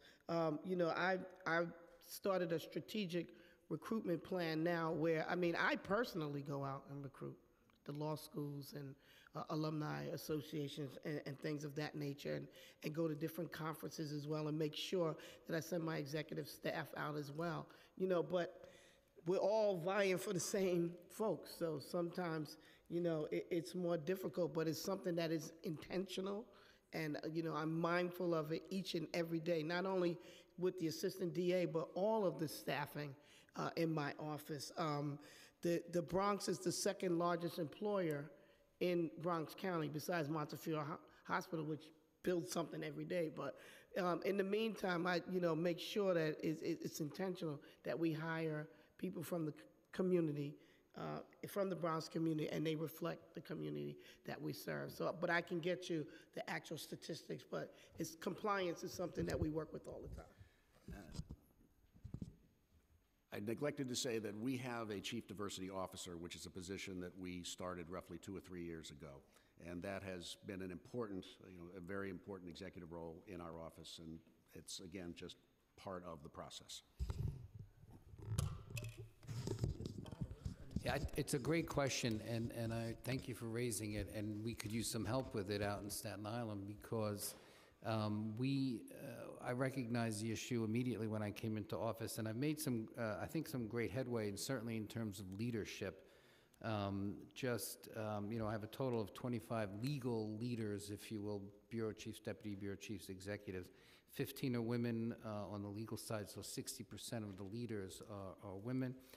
3 minority and self-identified minorities are in the leadership position, so 12%, nowhere near where it should be, but more, 1,000% more than it was when I got there.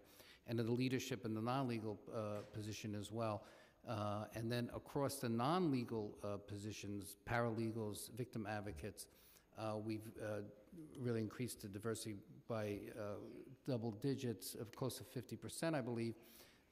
As well as language capabilities. I did not have an ADA who spoke Spanish when I came in. I now have 3. I now have an ADA who speaks Arabic. I'm going to have 2 that speak Russian, important for Staten Island. So it's an ongoing project that I work on. One, hopefully, who speak Urdu coming in the near future. But it's not easy because it is a goal of mine for the non-legal staff, and I'm proud of what I've done there. But with the legal staff, for the reasons discussed, it's not easy to recruit people generally. And if, someone of color who wants to be a prosecutor and has the credentials, it's very well seen to go to the Manhattan DA's office or the Bronx DA's office or the Brooklyn DA's office or the Queens DA's office, and they kind of see us as last. So if you know any young people who are coming out of law school and want to come out to Staten Island and join my office, I look forward to interviewing them. We'll see if my colleagues on Staten Island agree with that, but okay. The recruitment of diverse candidates for assistant district attorney positions is something that I've taken very seriously. Last year, I followed Cy Vance, and for the first time in the history of my office, we hired a chief diversity and inclusion officer whose job is to assist in the recruitment, retention, and enhancement of lawyers of color in my office. I roughly about 35 to 39%, depending when you ask me that question, are going to be lawyers of color. We have about 33% of our supervisory staff, that lawyer supervisory staff, are people of color. In terms of other types of diversity, at least 75% of my executive staff are women, and we continue to look to figure out ways of diversifying the office. It is something that I believe is very important to the people and the confidence they have in our justice system. And it is true that all 5 DA's offices really compete for a very similar pool and a very small pool of lawyers that are lawyers of color graduating from our law schools. Thank you. Thank you.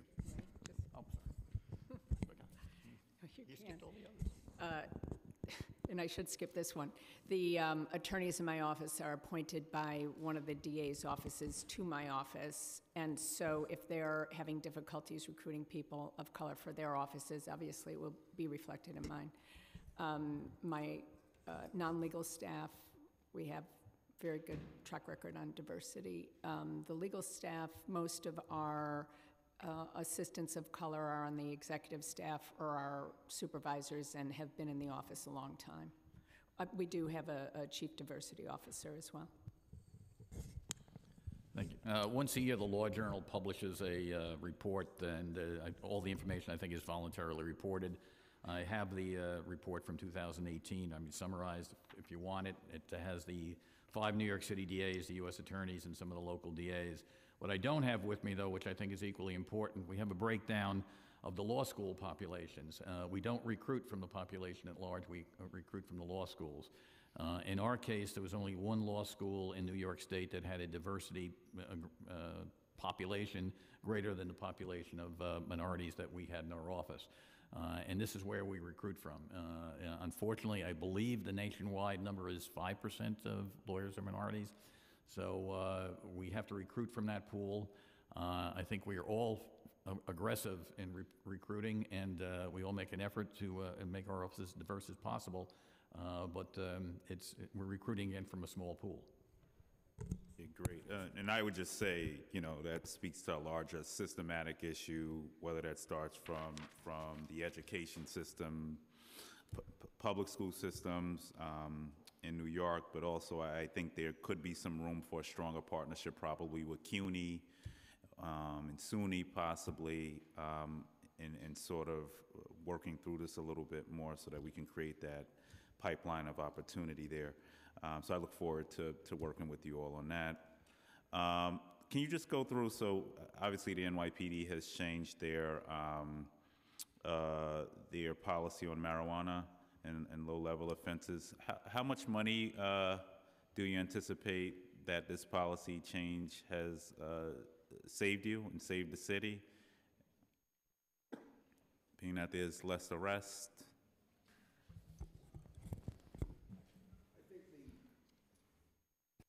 In terms of numbers, I think our numbers are very much along the lines of Brooklyn, about 96% or 98% less marijuana prosecutions this year than in the preceding year. That obviously, that I think translates, I can't tell you the exact dollar amount, but clearly that's many thousands of cases that are now not brought into criminal court, and that will save NYPD time, assistant time, judge time, court officer time, and defense lawyer time. Are any of you still prosecuting low-level marijuana offenses or no? Well, in Brooklyn, for example, I'll put through a case and prosecute someone who's driving and smoking marijuana at the same time, you know, a case where the marijuana usage is creating a public safety risk. But there's a 98% reduction. In 2013, we were looking at over 16,000 marijuana possession arrests in Brooklyn alone. If we put through 100 this year, that it seems like it would be too many. It would probably be way less than that. Again, if the police department writes it up and it's written as a misdemeanor, we will take it. Almost none of those cases survive arraignment. They usually, either ACD'd or played to a discon. I checked this morning, as of last Thursday, there were only 2 defendants from Queens in jail on marijuana. Both of them were felonies, and both of them were because they had outstanding warrants on other matters. There are very few of these cases that are coming through, and again, virtually none of them survive arraignment. Save any money? How did it affect your caseload? I don't know if it saved us any money. It didn't really cost us any money. There's a system that the police used called the EAP for Expedited Affidavit Program. The police department does the complaint. They sign the complaint. They send it to court. We send it over, and that's pretty much how all of those cases are handled. So it's, to me, it's virtually it's a zero-sum game. Okay. I mean, we haven't been able to figure out exactly how much each individual one of these cases cost. I've heard estimates between $1,500 and $2,000 to prosecute a marijuana arrest. I mean, we're talking about, over the last few years, tens of thousands fewer cases. So I believe that there's been a substantial savings in not putting those cases through. And I can tell you, for the assistant district attorneys, not having to work on those cases, processing them, standing up on them, is allowing us to focus them on other work. In the Bronx, I'm not prosecuting them anymore. As of January, I made it official policy. At first, I was trying to work with the police department to make sure that they gave the summonses or whatever, but it seemed like things were still coming through. So I'm declining to prosecute them. If there's a warrant or whatever, we make sure that they clear that up. And to make sure, we're talking about cases where they're only charged with marijuana. If there's other charges, then that's something different. I couldn't tell you whether or not there's any savings. I mean, I haven't been able to I don't really know that, so I would have to get back to you to see if there's some savings, but I'm not going forward with those cases anymore. And our answer would be the same as Queens, that if the cases are brought into us, we write them up, but they're mostly involving either other charges or certainly Staten Island being a case with a place where so many people still drive. A lot of them involve driving cases. We write them up, but the volume of cases overall have come down, and it's hard for me to quantify the savings for that. Okay, so Queens and Staten Island, I look forward to working with you. Last question, and then we're going to go to Councilmember Ulrich. I know there's a lot of conversation around discovery reform in Albany. Where are we at? Can each one of you speak? Are you in support of it? It could be a very brief answer, yes or no, or even if it's a no, what are some of the challenges you see with discovery reform? And a brief minute, but just want to get on the record where we at with that. Our office is very supportive of reform along a broad number of criminal justice procedural issues. I think that I'm not exactly sure what the state of decision-making is in Albany and amongst the legislature on this particular issue. But I believe that we will find a compromise. Now, challenges for us that we've addressed to the legislators principally revolve around victim and witness safety. At what point in the process should one provide the addresses and contact information for a civilian witness? It's obviously important to both sides to prepare for the defense, but also to ensure your victims that you're fighting for them. And but we are supporting and involved in the conversations, and I believe my hope is that they will be resolved in the next day or so. I am also supportive of the reforms that are going on, have been in direct conversations with our elected officials in Albany in regards to discovery, bail, and the speedy trial. I'm in favor of it. Again, witness safety is important. I mean, it's unfortunate that the narrative keeps being that DAs are against it. We are not against it. It's helpful for us to make sure that the victims get their day in court as well. So there's two sides to this, and as a former judge, I know how important it is that you don't hide the ball to the last minute.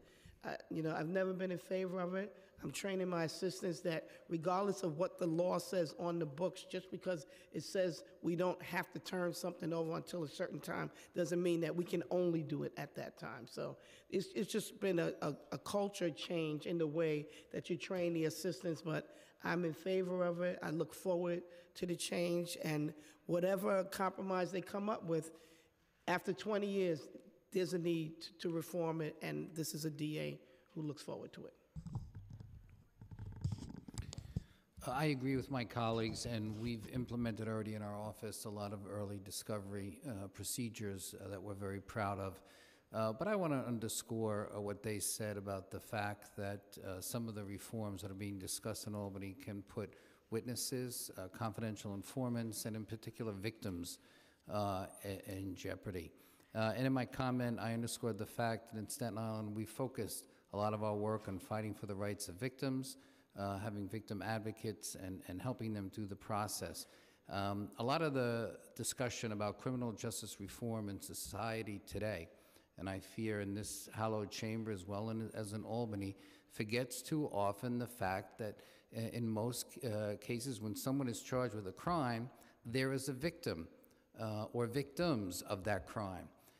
And we've had hearings that we've been asked to come to talk about discovery processes and changing laws to protect the rights of people who are accused of crimes.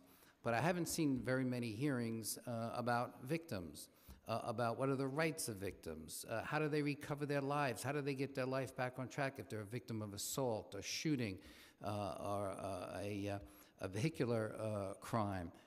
So I believe that any discussion that goes forward that speaks about criminal justice reform, whether it's discovery, whether it's bail, whether it's speedy trial, also contemplates the rights of victims. We seem to have lost that And I hope that the leaders of this committee and the council here will continue to keep that in mind, because that's what I'm worried about. We're not having that discussion, and I don't know how we've lost that from our discussion.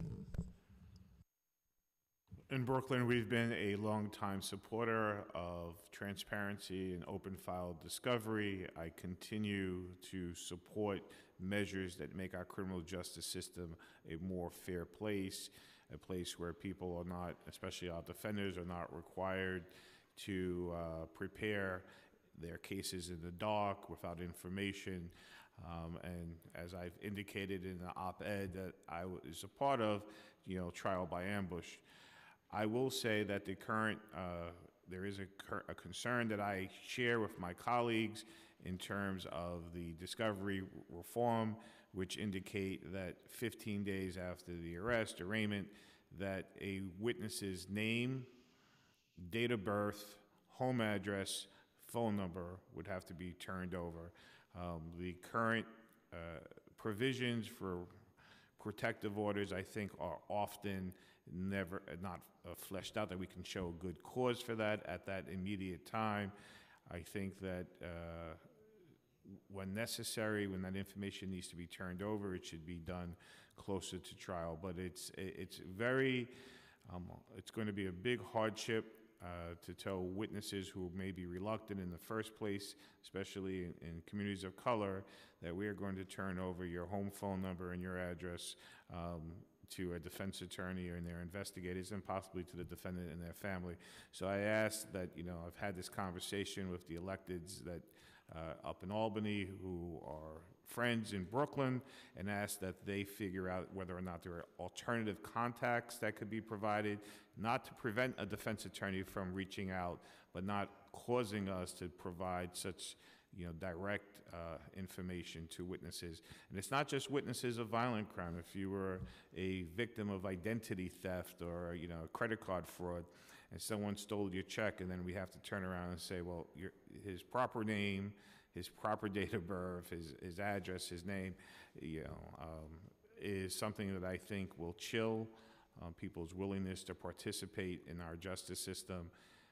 I know that the countervailing arguments is that it's done in other places, but we do things differently in New York, including having sworn grand jury testimony and providing other avenues to have contact with witnesses. In fact, we have a homicide case currently pending in our office right now where the judge asked the DA to bring in witnesses for the defense so that they could speak to them. I think there are other ways of doing this, but I am fully in support of the discovery reform.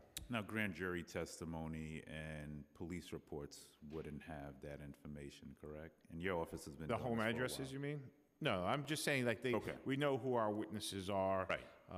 And there's, another point, which is, in cases that, and I'll let Special Narcotics Prosecutor talk more about it, but issues with confidential informants, just raising the fact that we're seeking a protective order may endanger people's lives when the confidential informants. One of my big concerns is the wording in the reform package as it stands requires the release not just of witnesses who would testify, but information about people who may have information relevant to the crimes, which would include confidential informants who would never be called at trial, who did not witness anything, but may have provided information in my cases regarding major cartel organizations, may themselves not be here in this country, may have family in other places. And we know the brutality of the cartels. The language is very loose, and if it's the law, it's the law. We're lawyers. We can craft language which is more thoughtful, more careful, and could offer the kinds of protections we need.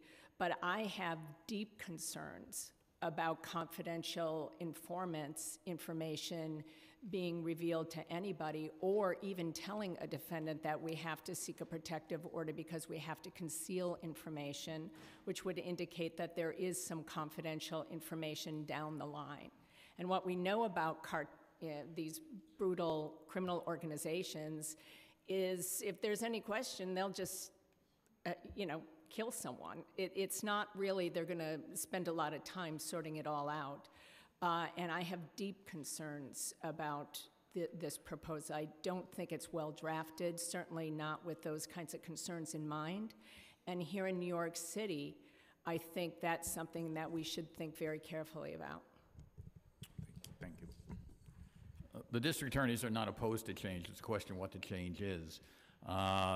Without knowing exactly what it is, there's so many bills up there. One provision in one of the bills would give the defense a right to search a witness's home, basically, and it's tough enough to get people to cooperate now, let alone if they think the defense can get an order and go search their homes.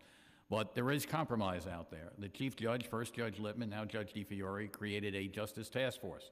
The justice task force has recommendations on discovery, has recommendations on bail. It wasn't written by the DAs. It wasn't written fully by the defense. It was a compromise document.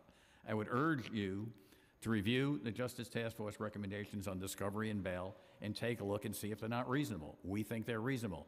Is it everything we want? No. It's a lot of it we don't want, but I think it's a reasonable basis to move forward. The idea of, again, no one, if you've ever seen jury selection late, you see the lengths people will go to avoid getting on a jury. Times 10 what people do to avoid being witnesses. People don't want to be a witness, let alone if their identity, everything but their social security number is disclosed within 2 weeks under one of the bills.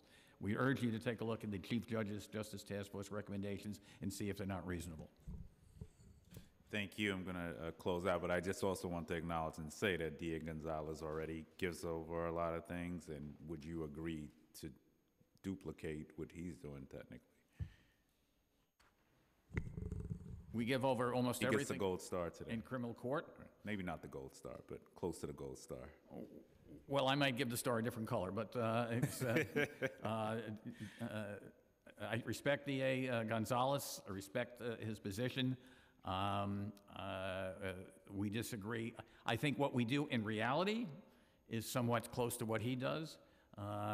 We just don't declare it as an open file discovery thing. We have a conference system which guarantees every defense attorney a meeting with a boss before the case is even indicted, and a lot is exchanged at those meetings. And that's something we do, and anybody else is free to adopt that too, but this is how we handle it in part. All right, thank you. I'm going to turn it back to Chair Landsman. Thank you. Councilman Ulrich. Thank you, Mr. Chairs. I first want to begin, before I ask my question, just commending, I'm sure that all of you would join me in commending Judge Richard Brown, our retiring district attorney, on the extraordinary job he has done serving the people of Queens County and the state of New York. He is leaving behind an extraordinary legacy, from the Family Justice Center to all of the individual bureaus and specialty courts that he was involved in setting up.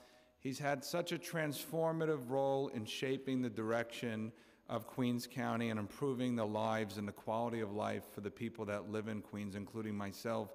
I can't say enough nice things about him, and I know that he's leaving some very big shoes to fill, but he really is the embodiment of public service. And he's raised the bar, I think, for every district attorney in the state of New York in such a positive way and an inspiring way. So I want to thank him for his service, and please relate. Thank you on his behalf. I'm sure he's watching right now. Maybe, but, and he's still serving the people of Queens until June 1st, and knowing him, he'll probably be there until midnight, June 1st in his office, making sure that whoever takes over is getting a borough that's in much better hands than the way he found it 28 years ago. So thank you again. My question is involving the recent law that was passed that revised the statute of limitations for sex abuse cases. Have any of your offices seen an increase in the number of complaints that have come in, people that have now come forward to say that they were victims of sex abuse? And how is your office now handling some of those cases, not individually, but more generically? The changes, as I understand it, are in the civil statute of limitations. It's not going to have an impact on the criminal statute of limitations. Oh, so that won't allow for any prosecutions to take place? I thought there was a one-year window that was included. As I understand it, there'll be a the, one-year window that opens this summer to allow civil lawsuits, but it doesn't change the criminal. No, it did change. Is that true? I think it did change the criminal. I think it added 5 years to the statute of limitations, so they have. That's going not forward. Right, going forward. Oh, right, going from forward, so that hasn't... The window, the retroactive part of it, if you will, is civil.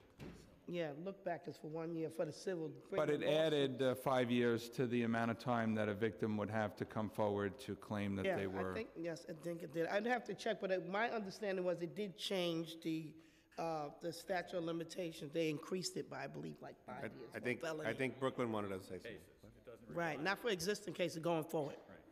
Brooke, you said, Mr. Chair, Brooklyn wanted to add, the Brooklyn DA wanted to add something, was that? Oh, okay, all right, no, he had indicated that was the case. Did you want to add something, Eric? No. I'm okay. Mr. Vance wanted to... Very briefly, I think our increase in sex crimes has been less than 2 or 3%, so it's not been an enormous amount.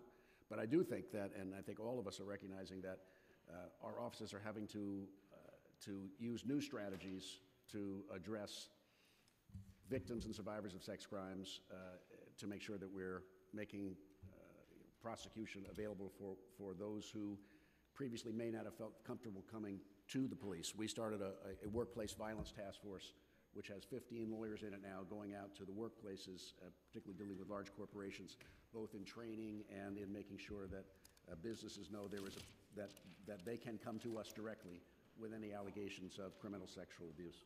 Well, that's great. Mr. Chairman, thank you very much for your indulgence. I really waited a long time deliberately because I just wanted to convey once again my deep appreciation and my respect and my admiration for Judge Brown, and I hope that he stays active in civics and in the public discussion, because I think that a man of his integrity and his knowledge has so much to offer even after retirement, and however I can be helpful, I would love to be helpful. Thank you. Thank you, Mr. Chair. Councilman Powers, do you have anything? No. Good. I have one last question that the team here wanted to make sure I asked. Are there any new needs that your offices request funding for that were not included in the fiscal 2020 preliminary plan? This is your opportunity. Any new needs that were not presented in the fiscal 2020 preliminary plan? I'm told all of them that we put in for Queens. If the answer is all of them, that's fine. All of them, yes. You're on, you're on the record. Everything we asked for. Yeah, everything we asked for is not in the plan. Anything else? All right. Make sure you send us a list. Good? All right. Thank you all very much. Thank you. Have a nice afternoon. Thank you. Thank you. Next, we're going to have Mak Jay.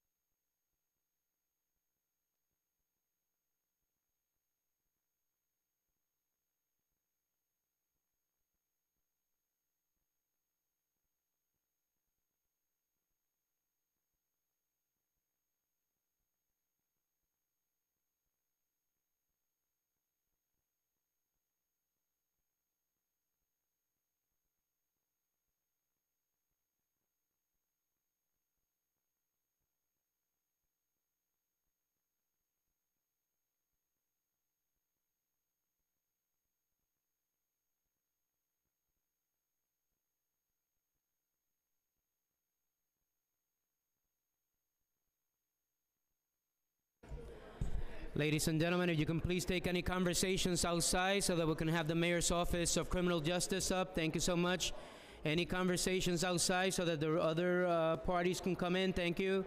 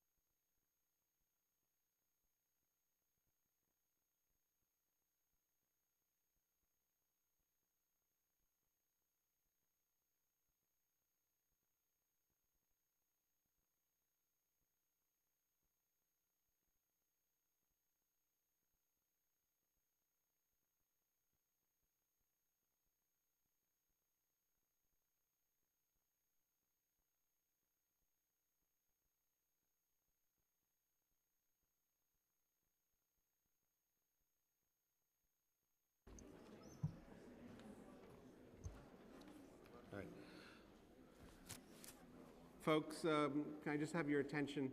And we're about to do Mock J.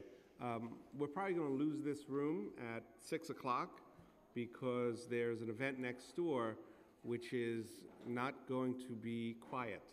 It's a celebration tonight, I think, of Irish American history, and they've got music. So we're going to do the best we can to squeeze in what we can in the next hour and 5 minutes, and we will play it by ear. Ms. Glazer, are you ready?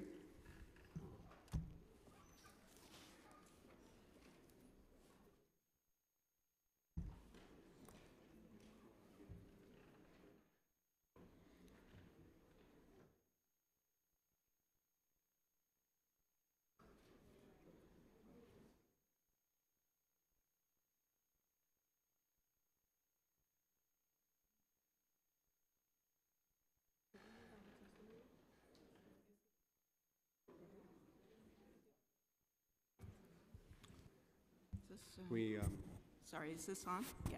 Should be. Can we swear you in? Yeah, Good. Do you swear or affirm the testimony you're about to give is the truth, the whole truth, and nothing but the truth? I do. Terrific. And you do too. Good. I'm going to set the clock for 5 minutes, and let's go.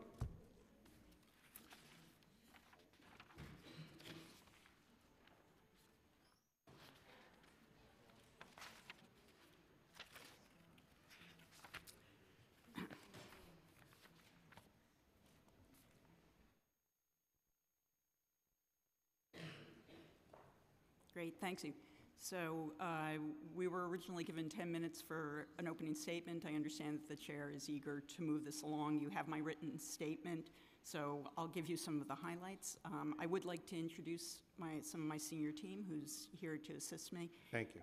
In case there are other questions. So sitting behind me are Eric Cumberbatch, who heads up the Office to Prevent Gun Violence, Ozzie Cruz, who heads up our finance division, Renita Francois, who is the head of the Mayor's Action Plan for Neighborhood Safety, Karen Scher, who's my first deputy, Susan Summer, General Counsel, Erin Pilniak, the Chief of Crime Control Strategies, and Dana Kaplan, who heads up our Rikers and Raise the Age efforts. So today, more New Yorkers can learn and earn and play more safely in their communities than they could 5 years ago at the start of this administration. At the same time, ever fewer New Yorkers experience the touch of the criminal justice system or time in jail. New York City now has the lowest incarceration rate of all large cities in the United States. When Mayor de Blasio's administration began in 2014, there were north of 11,000 people in the city's jails. At the end of last year, there were below 8,000. Today, the census in our jails is 7,881. Yet crime still happens, and racial disparities and deep problems of fundamental unfairness, primarily for people of color, persist. As we reduce crime in the jail population to unprecedented numbers, we face an inflection point that presents ongoing challenges as well as rare opportunities we must seize. Democratizing how we keep the peace will make our neighborhoods and our city even safer and fairer. We know that for decades, crime has continued to concentrate in the same neighborhoods along with poverty and unemployment, and confronting this legacy requires developing shared solutions from residents of all ages, community-based organizations, and city agencies as diverse as the Parks Department and the Department for the Aging, as well as from our law enforcement partners. It also calls for acting on the decades of experience and research demonstrating that safety is the organic result of access to learning, work, and play, along with revitalized physical environments that bring people together and promote civic engagement. To drive towards these goals, we're pursuing an array of initiatives, many of which can be grouped under 3 broad strategies we highlight today. I'll summarize them here. You have the testimony in front of you. Our first strategy is partnering with New Yorkers to produce a safer and more inclusive city.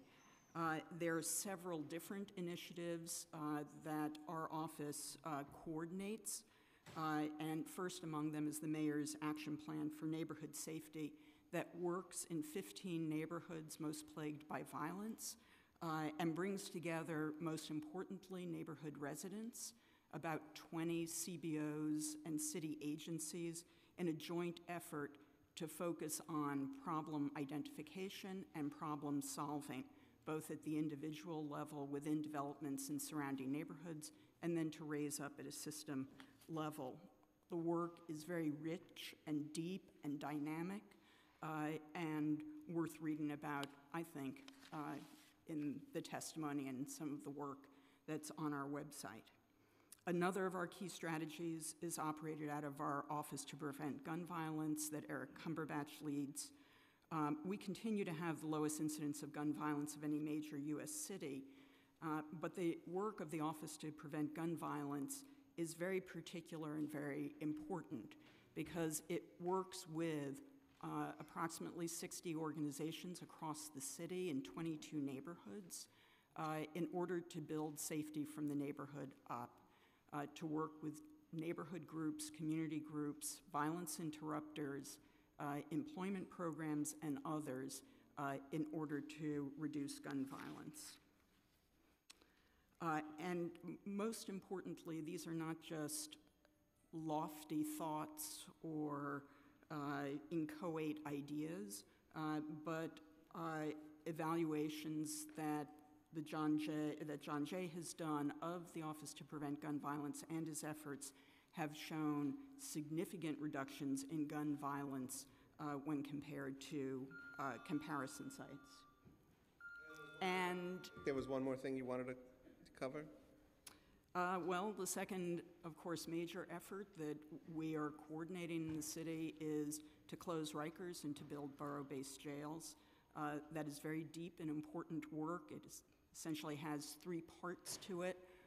One, crucially, is reducing the population, and that encompasses within it a broad array of criminal justice reform efforts.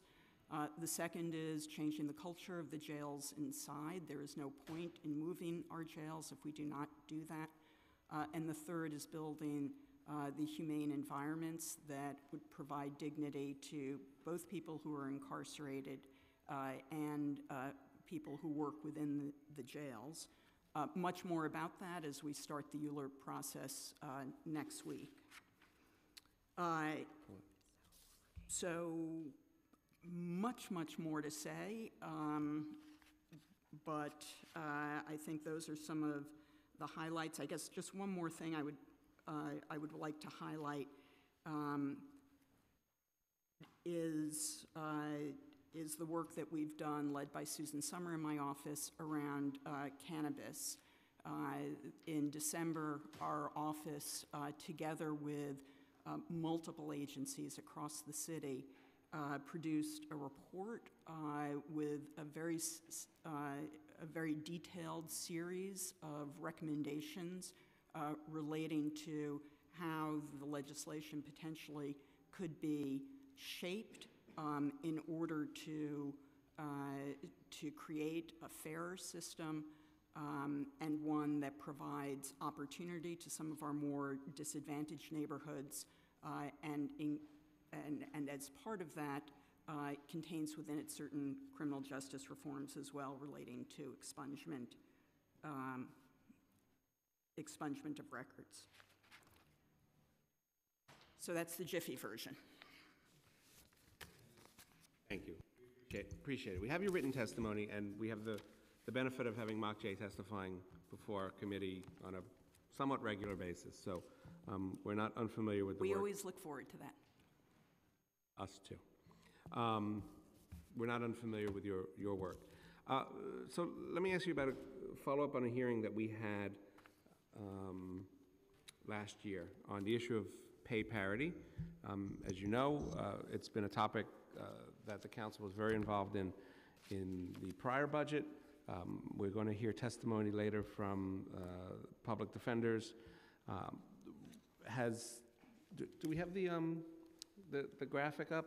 You know, when we talk about parity, we're not talking about parity with the private sector, and we're not talking about necessarily parity between the the district attorneys and the public defenders, we're really talking at the very least parity between the public defenders and the district attorneys and other government attorneys.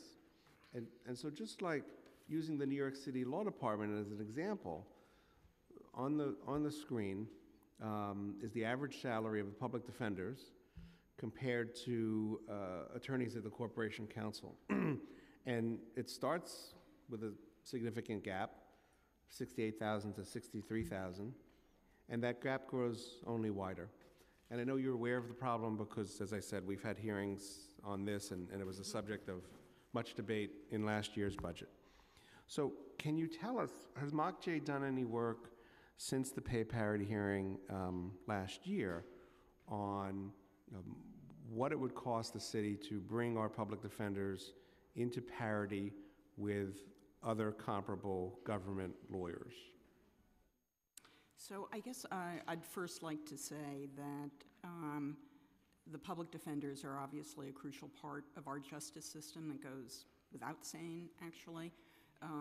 And they are an incredibly important part and partner for much of the criminal justice reform work that we do, and we value very much their work and work with them literally, I think, every day. Having said that, I think that we are actually in quite a dynamic situation with respect to the defenders' overall budgets. And I say that for a couple of reasons.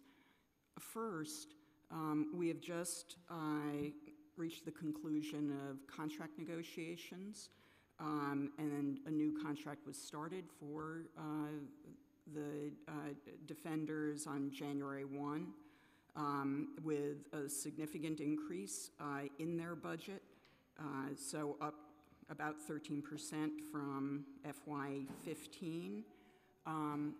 And while, of course, work cannot simply be measured by cases, I totally understand that both for the DAs and for the defenders, caseload is not the only measure. I would note that there has been a substantial reduction in caseload. In addition, the defender's budget is a little different from the DA's or indeed from Corp Counsel, in that there are multiple sources of funding for their offices. And most significantly for us, and this is why I say, among other reasons, that it's dynamic, is that the state, which has traditionally contributed some money to the defender's budget, has now stepped up in a very, very significant way through indigent legal services, with an increase of about $17 million that we anticipate over the course of the year. And while we don't have, and that will go up by some significant amount over the next 5 years, and while we don't have our specific allocation for New York City yet for next year, we are able to see what the statewide number looks like, which is double what it was for this year.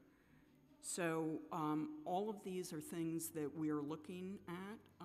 We are actively engaged with the defenders and with OMB, but there are complexities and a lot of moving parts right now. I understand all of that, and I don't want to minimize it, but is there any progress that you can report from the hearing in October about what it would take to get us to some notion of parity that MOCJ would think would be fair? So that's exactly the work that's underway right now. Is there some end date? Is there a report that you're going to produce? Is there some point that you can report back to the council and say, we've looked at it, here's what we think it will take, here's what we recommend, and will it be in this budget cycle? So it's something that we're talking to OMB and to the defenders about now. As I said, there a bunch of unknowns, including what the state budget is going to look like, and how, not state budget, but the contribution from the state is going to look like this year, next year, and over the next 4 years. So I can't give you a date. You have questions? Sure, just quickly, I wanted to go into the crisis management system quickly. Sure. So fiscal year 19, funding of 1.75 million for mobile trauma units. Can you just speak to some of the work mobile units are doing now, and Yep. what do you anticipate? How are you prioritizing the utilization of the mobile units? And then also, if you can speak to 1.4 million additionally being added to reach folks at the detention facility centers, including Rikers Island, Horizon Juvenile Center, and Crossroads Detention Center. Do you anticipate you'll also be expanding out into the juvenile facilities? So if you can speak to that. Yep, so we have a lot to say on that, and my colleague Eric Cumberbatch will address some of those issues.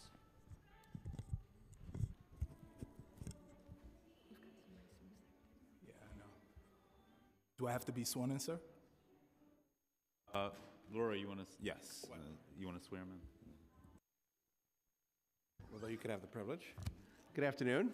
Good afternoon. You swear or affirm the testimony you're about to give is the truth, the whole truth, and nothing but the truth? Yes. Thank you. Thank you for the opportunity to present on the MTU and the DOC Horizon and Crossroads Just speak pieces. a little louder. We're being serenaded right now, which is good. It's a beautiful song taking place behind me. Thank you for giving me the opportunity to present on the MTU, the DOC work that we're doing, and also the work in Horizon and Crossroad, all great pieces. The mobile trauma units, the MTUs as we call them, are units where we most importantly want to be on the scene and in areas where people have experienced traumatic events or any adverse occurrences. The unit will be equipped with grief counselors and other credible messengers that could really link people to services in real time, meeting them where they are. Oftentimes what we see, and especially around violent crime scenes, is just a law enforcement presence, and we want to have a presence that promotes healing. We know that hurt people are more likely to hurt other people, and we want to begin to heal environments and individuals immediately. We also want to have a long-standing footprint in communities when these things happen. We don't want to redirect and or tell people to just find services that may exist in their borough, but we're actually seeking to bring these services to the people on the ground. To date, we've made purchases of the MTU vehicles. In your borough, Queens, Life Camp has made their purchase of a mobile trauma unit, and we have 3 others that were purchased. We're in different stages or phases in terms of rollout. One is actually securing the physical vehicles, but they have been purchased. We have them, and we're working to equip them, wrap them, and get them on board. I think it will be one of the more unique pieces that New York City has that separates us nationally. So it's a game changer. The work that we're doing in DOC is in the Enhanced Secured Housing Unit, which houses a lot of the key influencers or key drivers of violence on Rikers Island. And really what we want to do is link them to credible messengers that we have across the crisis management system for a number of reasons. One, to work on behavior change in the place where we have access to the individual. 2, to promote healing within the facility. How do we begin to normalize healing amongst a very vulnerable population, oftentimes that cannot show emotion and or need to seek services, so to bring that. The other part is to really humanize the individuals and approach them understanding that oftentimes the perpetrator is the victim and vice versa. In doing that, it gives us great touch points to the individuals, but not only the individuals in the Enhanced Secured Housing Unit, but also their network, which may be part of driving violent crime in community. It also gives us a touch point to link individuals that are coming out of DOC custody to our other service providers in the crisis management system across the 5 boroughs. So it's a great touch point. For us, our office strives to be in every space where there's young people with risk factors, and it's our job to mitigate those levels of distress and disorder in their lives, in their community and network. We are doing work on Horizon. We have 2 teams working with the adolescent population. We have one team that's specifically focused on, again, the drivers, which is more gang-oriented and crew affiliation-oriented. And we have a second team in Horizons that's doing more so healing, a lot of youth empowerment workshops, a lot of coaching, and then still both organizations are linking to the networks that are on the ground and then linking these individuals back to supportive services. And not just juveniles, correct?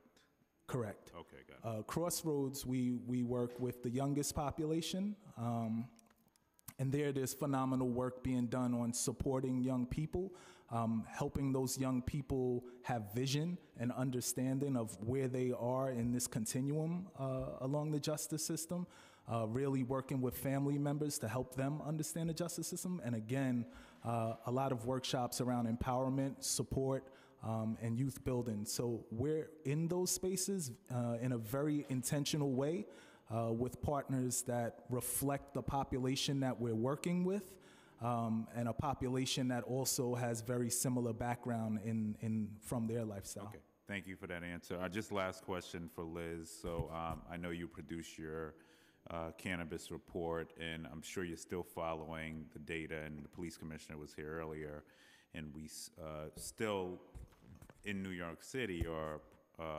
summoning and arresting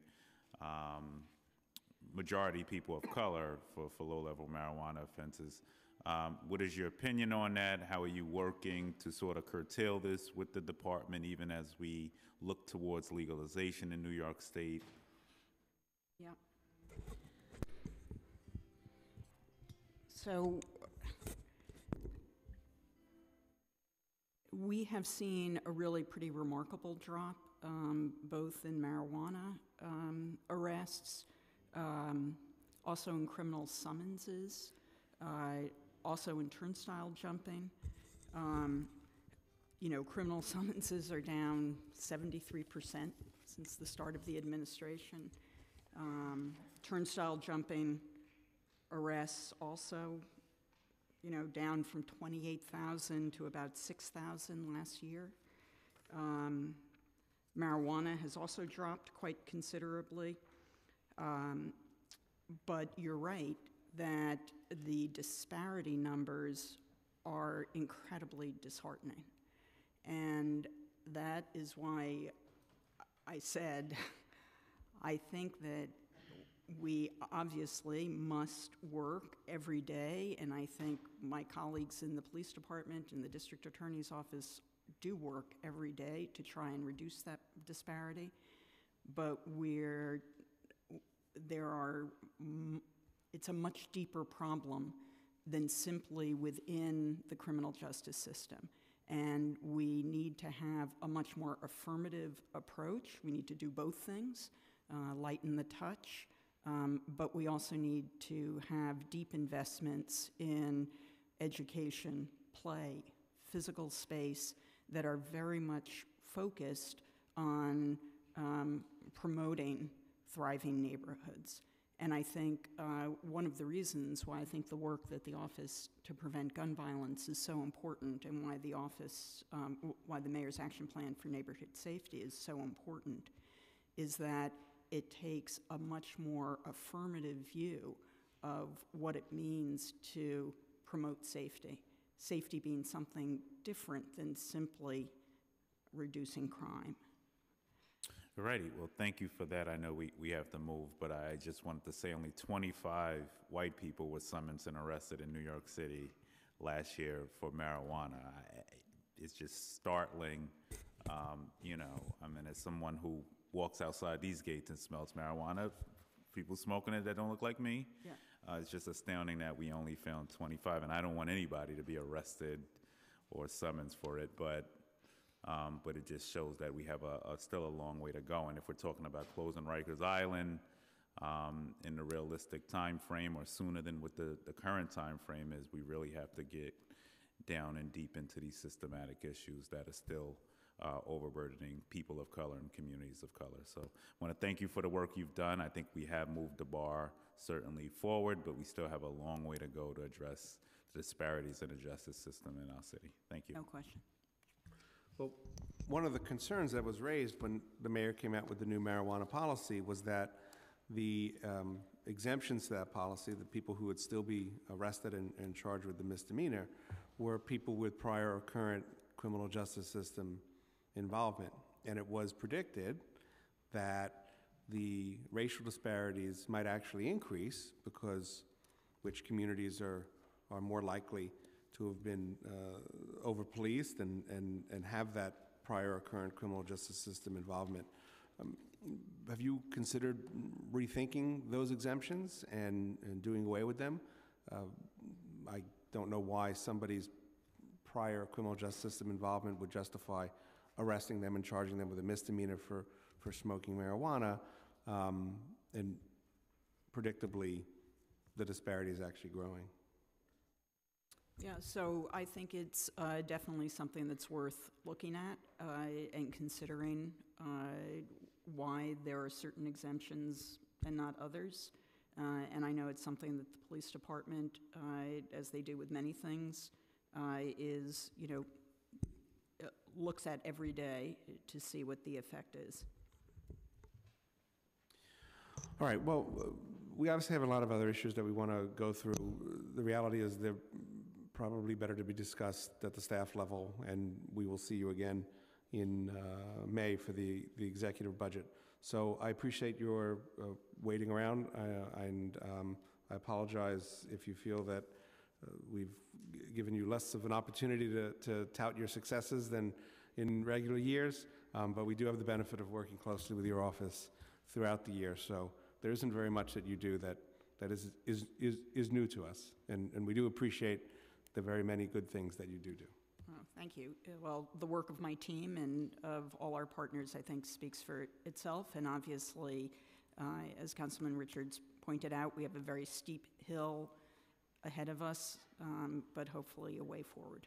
All right. We will be in touch with follow-up questions, and we will see the team again in May. Thank you very much.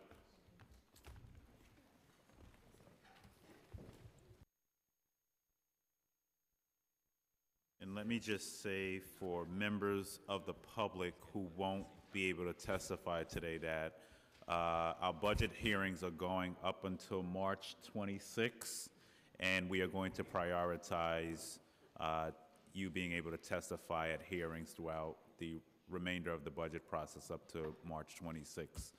So you'll be in touch if you can see our staffs after this hearing. We certainly will work very closely to ensure that that happens.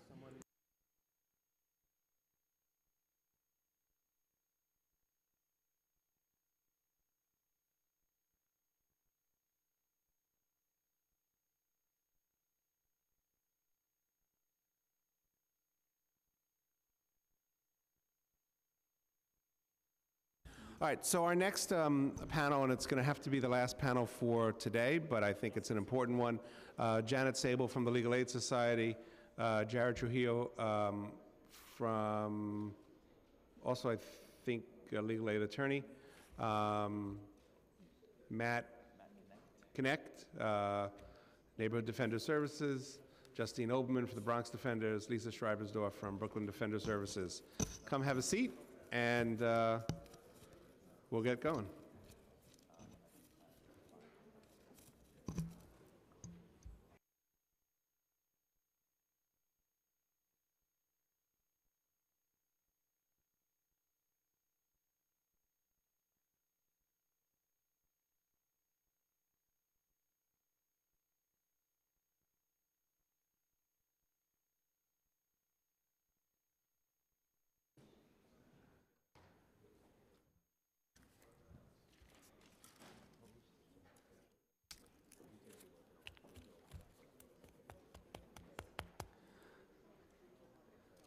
Is Ms. Olderman testifying?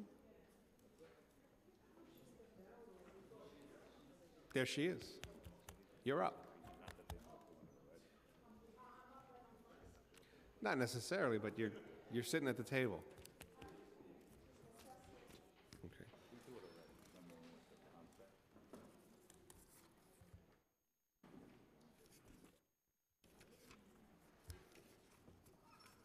Good. All right. If you would.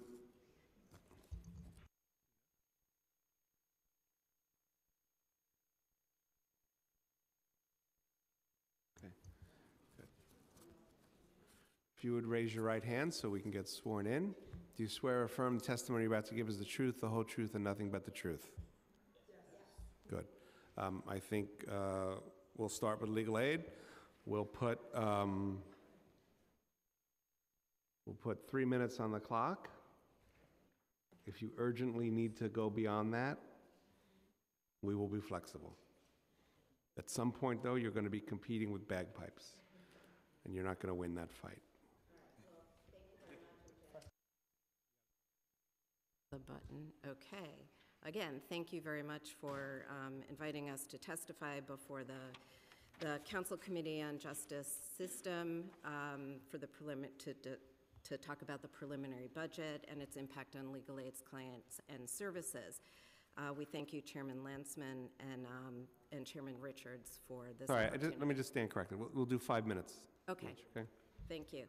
So legal aid, as you know, is much more than a law firm for clients who can't afford to pay for counsel. We're an indispensable component of the legal, social, and economic fabric of New York City. We capture that role because we capitalize on the diverse expertise, experience, and capabilities of more than 1,200 attorneys who work alongside over 900 social workers, investigators, paralegals, and support and administrative staff in our office, carrying a caseload of 300 legal matters a year. We take on more cases for more clients who cannot afford to pay for private counsel than any other legal services organization in the U.S. We rely on city funding to do this, and that's, of course, why we're here today. So just to cut to the chase, we're here and we're talking on behalf of all the public defender organizations because staff retention is an absolutely essential challenge to the viability and the continued success of legal aid and the other organizations. In order to attract and retain our highly skilled and dedicated staff, we seek restored and enhanced support from the city to ensure that we can continue to deliver high-quality, comprehensive criminal defense and civil legal services. Our ability, so what we're asking for today is that you include $12 to $15 million for the Legal Aid Society in the 2020 budget, and that I believe I have the authority to speak on behalf of the other defender organizations to say that that would be a total of $25 to $30 million for all the defender organizations to bring us into parity with Corporation Counsel, the law department. We believe that the objections to or that MOCJ's concerns about whether this can be done or not are easily refuted. Contracts can be amended and always are, so the fact that we have negotiated contracts for the coming year is really not an impediment to increasing our budget. While intake is down, that's great for New York City, and we're happy to that is the case, but the city has already committed to increasing the defense budget for the DA, and to increase the budget for the DAs to reflect pay parity with Corporation Counsel. If it can be done for the DAs, it can absolutely and must be done for us at the Legal Aid Society and among all the defender organizations. And further, the state money that was referred to that has been increased, the ILS money, Immigrant Legal Services, is by definition, by statute, not permitted to supplant the county's Gideon responsibility. So we don't think that there's any impediment to the city moving forward, and really no justification for the city not to embrace what is an absolutely crucial a crucial need for the defender organizations and for the Legal Aid Society as a whole. Our ability to compensate our staff is really limited by the monies that we receive from the city, and it is further limited by other distinctions that were not really mentioned by the mayor's office, and that is that we have to pay for rent, we have to pay for health care, we have to pay for pension benefits. Right now, legal aid spends 7.8% of its criminal defense budget on rent. We pay 17% of our budget on health insurance, and we pay 5% of our total budget goes to retirement benefits. Those are dollars that do not come out of the DA's budget and do not come out of Corp Council's budget, so when they get a pay increase, they're able to put it entirely to salaries, which we're not able to do.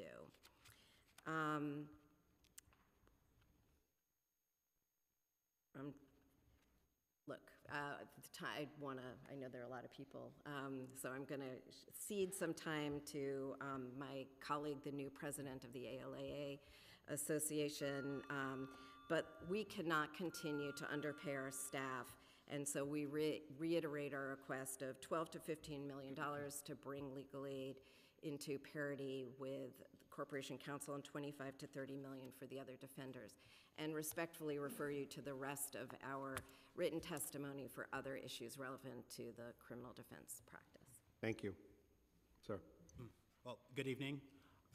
Thank you for inviting me here. My name is Jared Trujillo.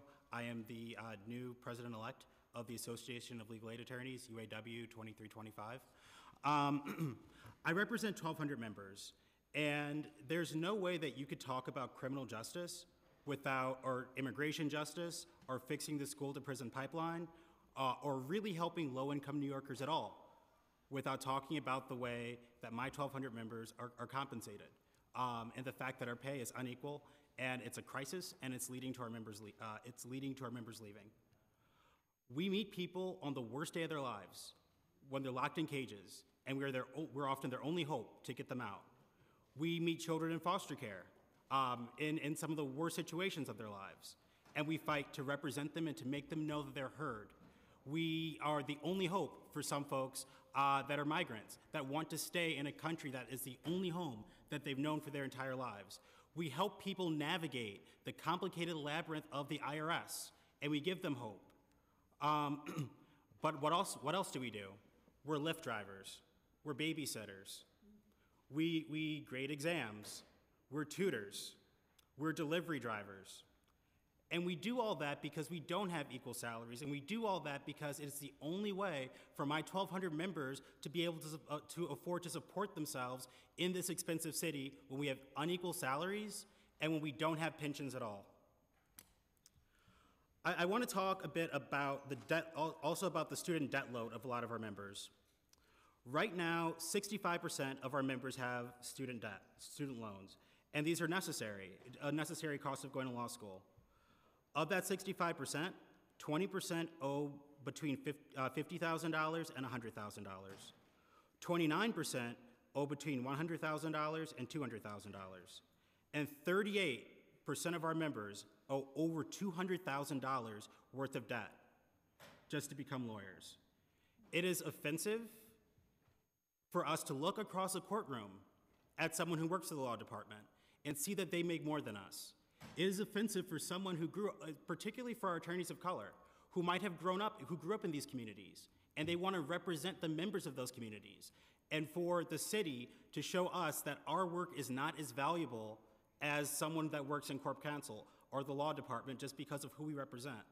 For the city to show us that us putting equity and time into representing low-income New Yorkers on the worst days of their lives, in the worst situation of their lives, and that's not compensated the same way that someone who works in the law department is, it's the reason why people leave.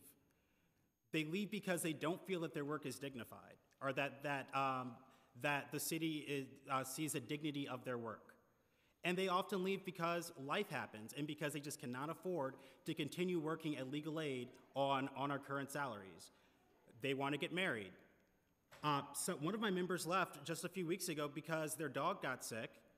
They racked up a lot of credit card debt trying to care for their dog, and they just could not afford to do that on a legal aid salary.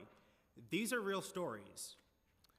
Along with our written testimony, we have the testimonials of 22 of my members.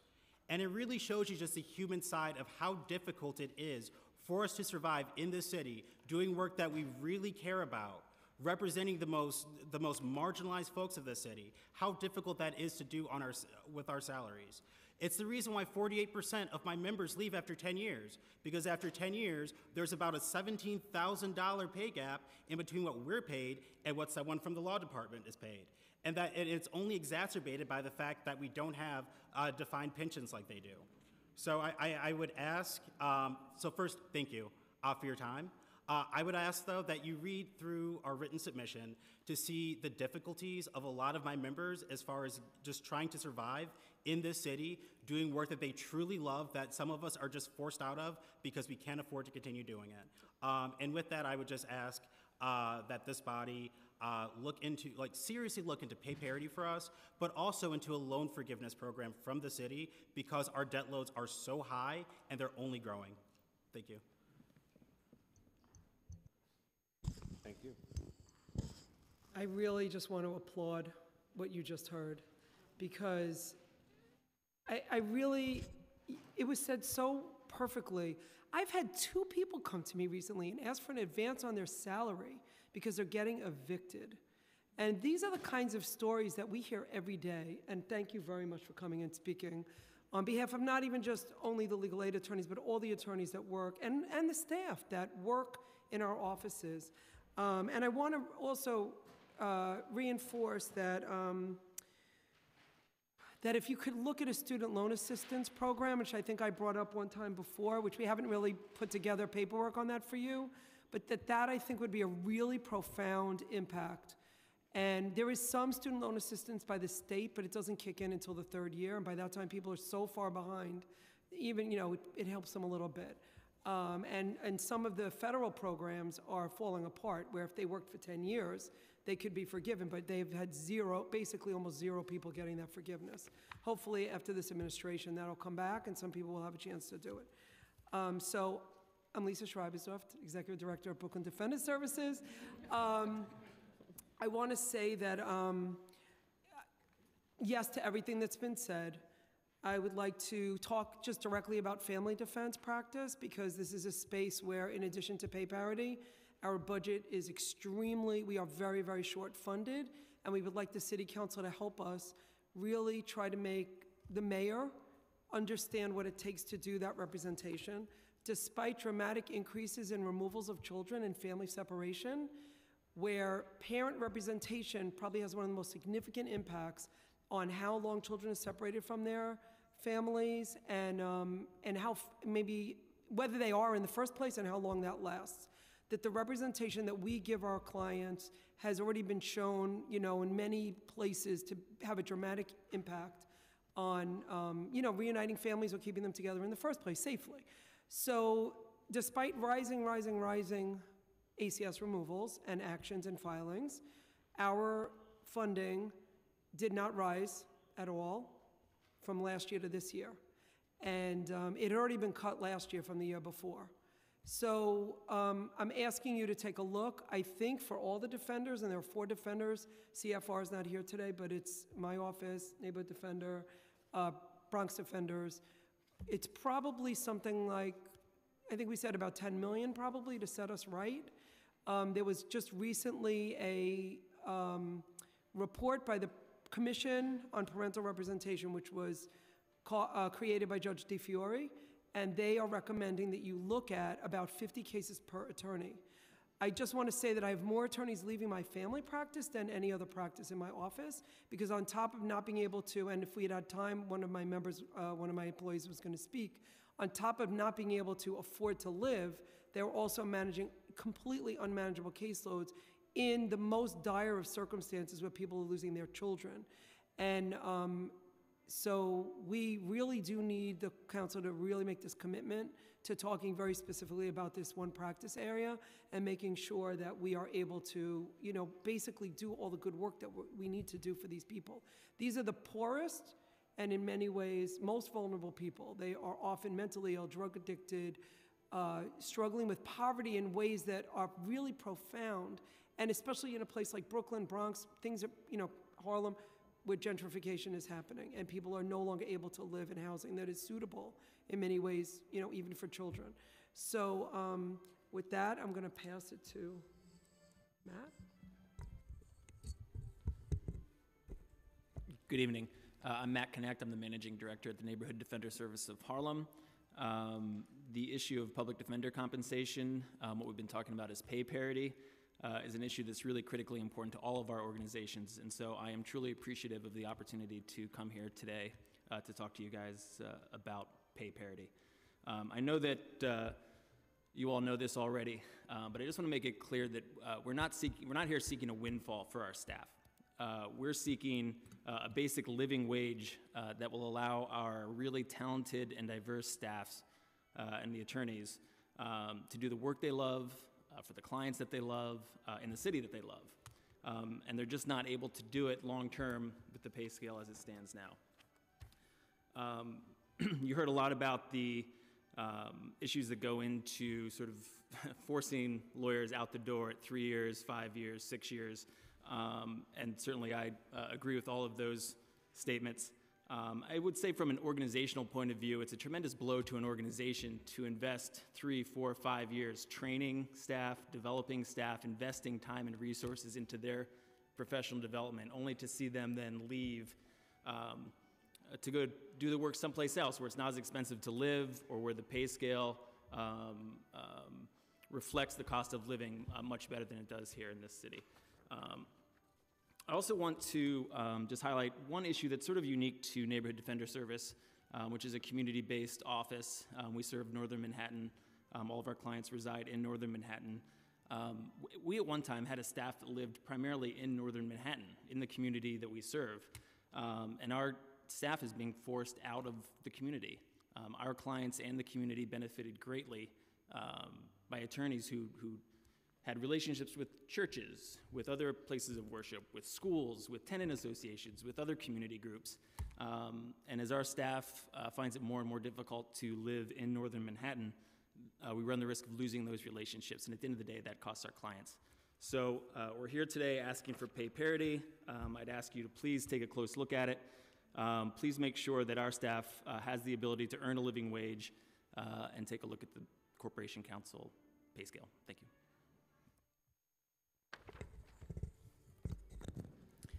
Good evening. My name is Justine Olderman, and I'm the Executive Director of the Bronx Defenders.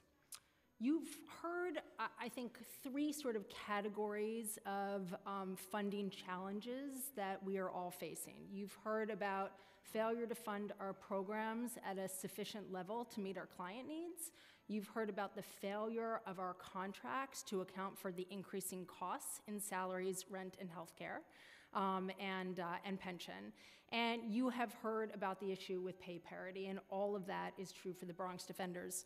I want to add one other element in terms of one of the challenges that we all face, which is the limitation on the nature of the work that is contracted for by the city. And what I mean by that is that our contracts are usually restricted in the scope of services to representation between the courthouse walls. We are funded to represent people once a case is filed. And one of the other limitations and challenges that we find is the lack of funding for us to be able to do preventive advocacy work, to, in essence, create an off-ramp to the legal system and divert people away from court altogether. But rather than dig into all of those, because I think you have plenty of that in terms of what you've heard from today and what you'll have in our written testimony, I did just want to spend a moment, especially as closing out this hearing for today, to reflect on something that I've been thinking about, which is that we all come here every year without stretched hands. Every year we come and make the case to all of you that we don't have enough money to do the important work that we're doing. And we're all super mindful of the fact that you have a lot of people and a lot of amazing organizations in this city that are coming to you, not just, the justice system organizations, but across the city saying, my work is important and my work matters. And I thought, well, what can we do today to help you understand why our work matters and why there should be an investment by the city in our programs? And I realized that at the core of why we come back here every year, I would say is a fundamental misunderstanding about who we are, what we do, what our value is, and what the impact is to the city. We are often thought of as being legal service providers. There's nothing wrong with that. It is an honorable profession. It is important work. But in many ways, that understanding is fundamentally flawed and insufficient. Legal services suggest that there is a need, and the city has an obligation, sometimes that's constitutional, sometimes it's not, to meet that need. And if that's the framework with which we come to the budget discussion and the framing around our funding needs, then of course it's just going to be, what can we eke out? How can we meet that need? How can we check that box and say, we have provided what we are obligated to provide? And so I guess I'd like to introduce a different way of thinking about it, and one that I am confident every service provider in this room feels is accurate, which is that we are not just legal service providers. We are in many ways laboratories for justice. We protect people's rights. We stand up against abuses. We uphold the dignity of New Yorkers in what has been referenced as some of their worst moments, and moments when they're facing the loss of custody of their children, the loss of their housing, their loss of employment, their loss of benefits, their loss of their liberty. We are there. We are proximate to the people. We are proximate to the problems. And not only that, we are the solution. If you just look at what has happened in this city because of the providers in this room, it's kind of astonishing. This groundbreaking NYCC program has increased the chances of detained immigrants winning their deportation case by 11%. In the report that just came out by OCJ today, you're going to see that in the last year alone, access to counsel and housing court has decreased evictions by 14%. There are studies that show that public defense can actually reduce incarceration rates by 16% and incarceration lengths by 24% and pretrial detention by 9%, just based on having the right investment in public defense. And there's data from our own offices showing that when we do that preventive work, we can keep children safely at home in numbers that are like 80%. So what I encourage you to think about as you wrestle with what are understandably incredibly hard questions is that our role is much more than simply checking a box and meeting a need. We are literally in this room the change that this city wants to see. And it's not just for the individuals we stand next to and defend.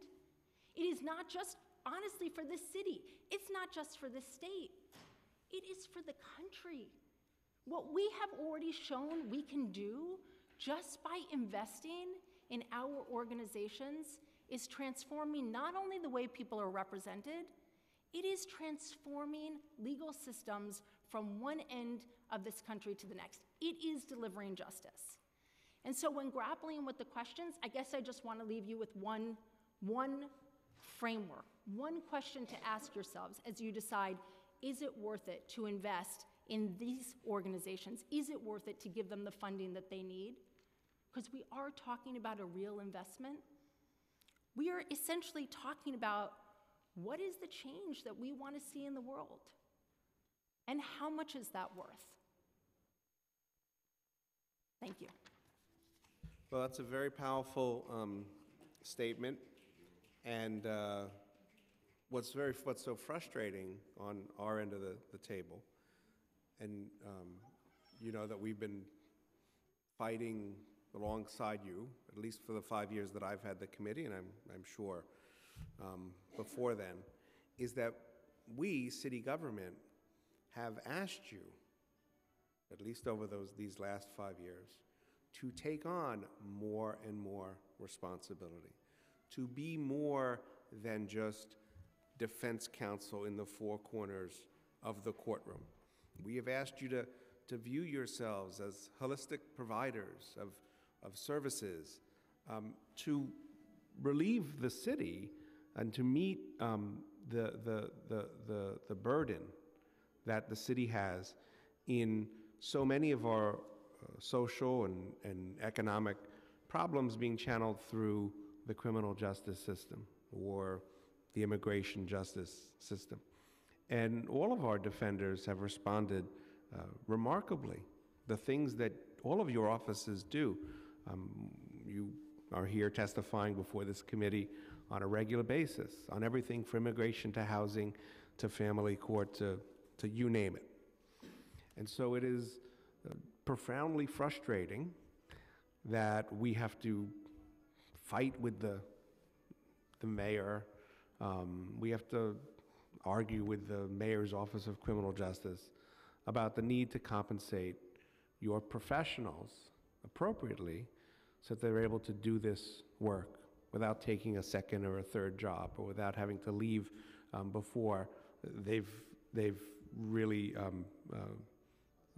blossomed. Thank you, sir. I remember we had a hearing, I want to say it was about 2 years ago, before the RFP for the current contract was even finalized. And we had compelled MOCJ to include some notion of holistic services and wraparound services and whatever term you want to use. And it was profoundly disappointing when, despite all of the commitments that the mayor's office made, at the end of the day, they didn't provide the resources for you to really do what you do. You still do them. You figure out how to beg, borrow, and steal to make it happen. I'm very hopeful that this will be the year that we get some parity and some recognition of the work that you do so that you can keep on doing it. Because I don't think there's anyone in this building or any city agency that doubts or questions the value of the work that you do and its benefit to the city of New York. And the numbers that you recite about the percentage of people who are not being deported, the percentage of families who are not being separated, the percentage of people who are not sitting on Rikers Island because of the work that you do, we see that. So hopefully this will be the year. Well, thank you for all of your support over the past years, and just being here today, we know that we're in the room with allies and supporters for our applications.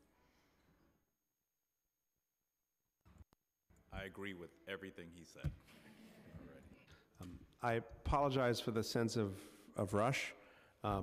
We did move things around to make sure that you had an opportunity to speak today.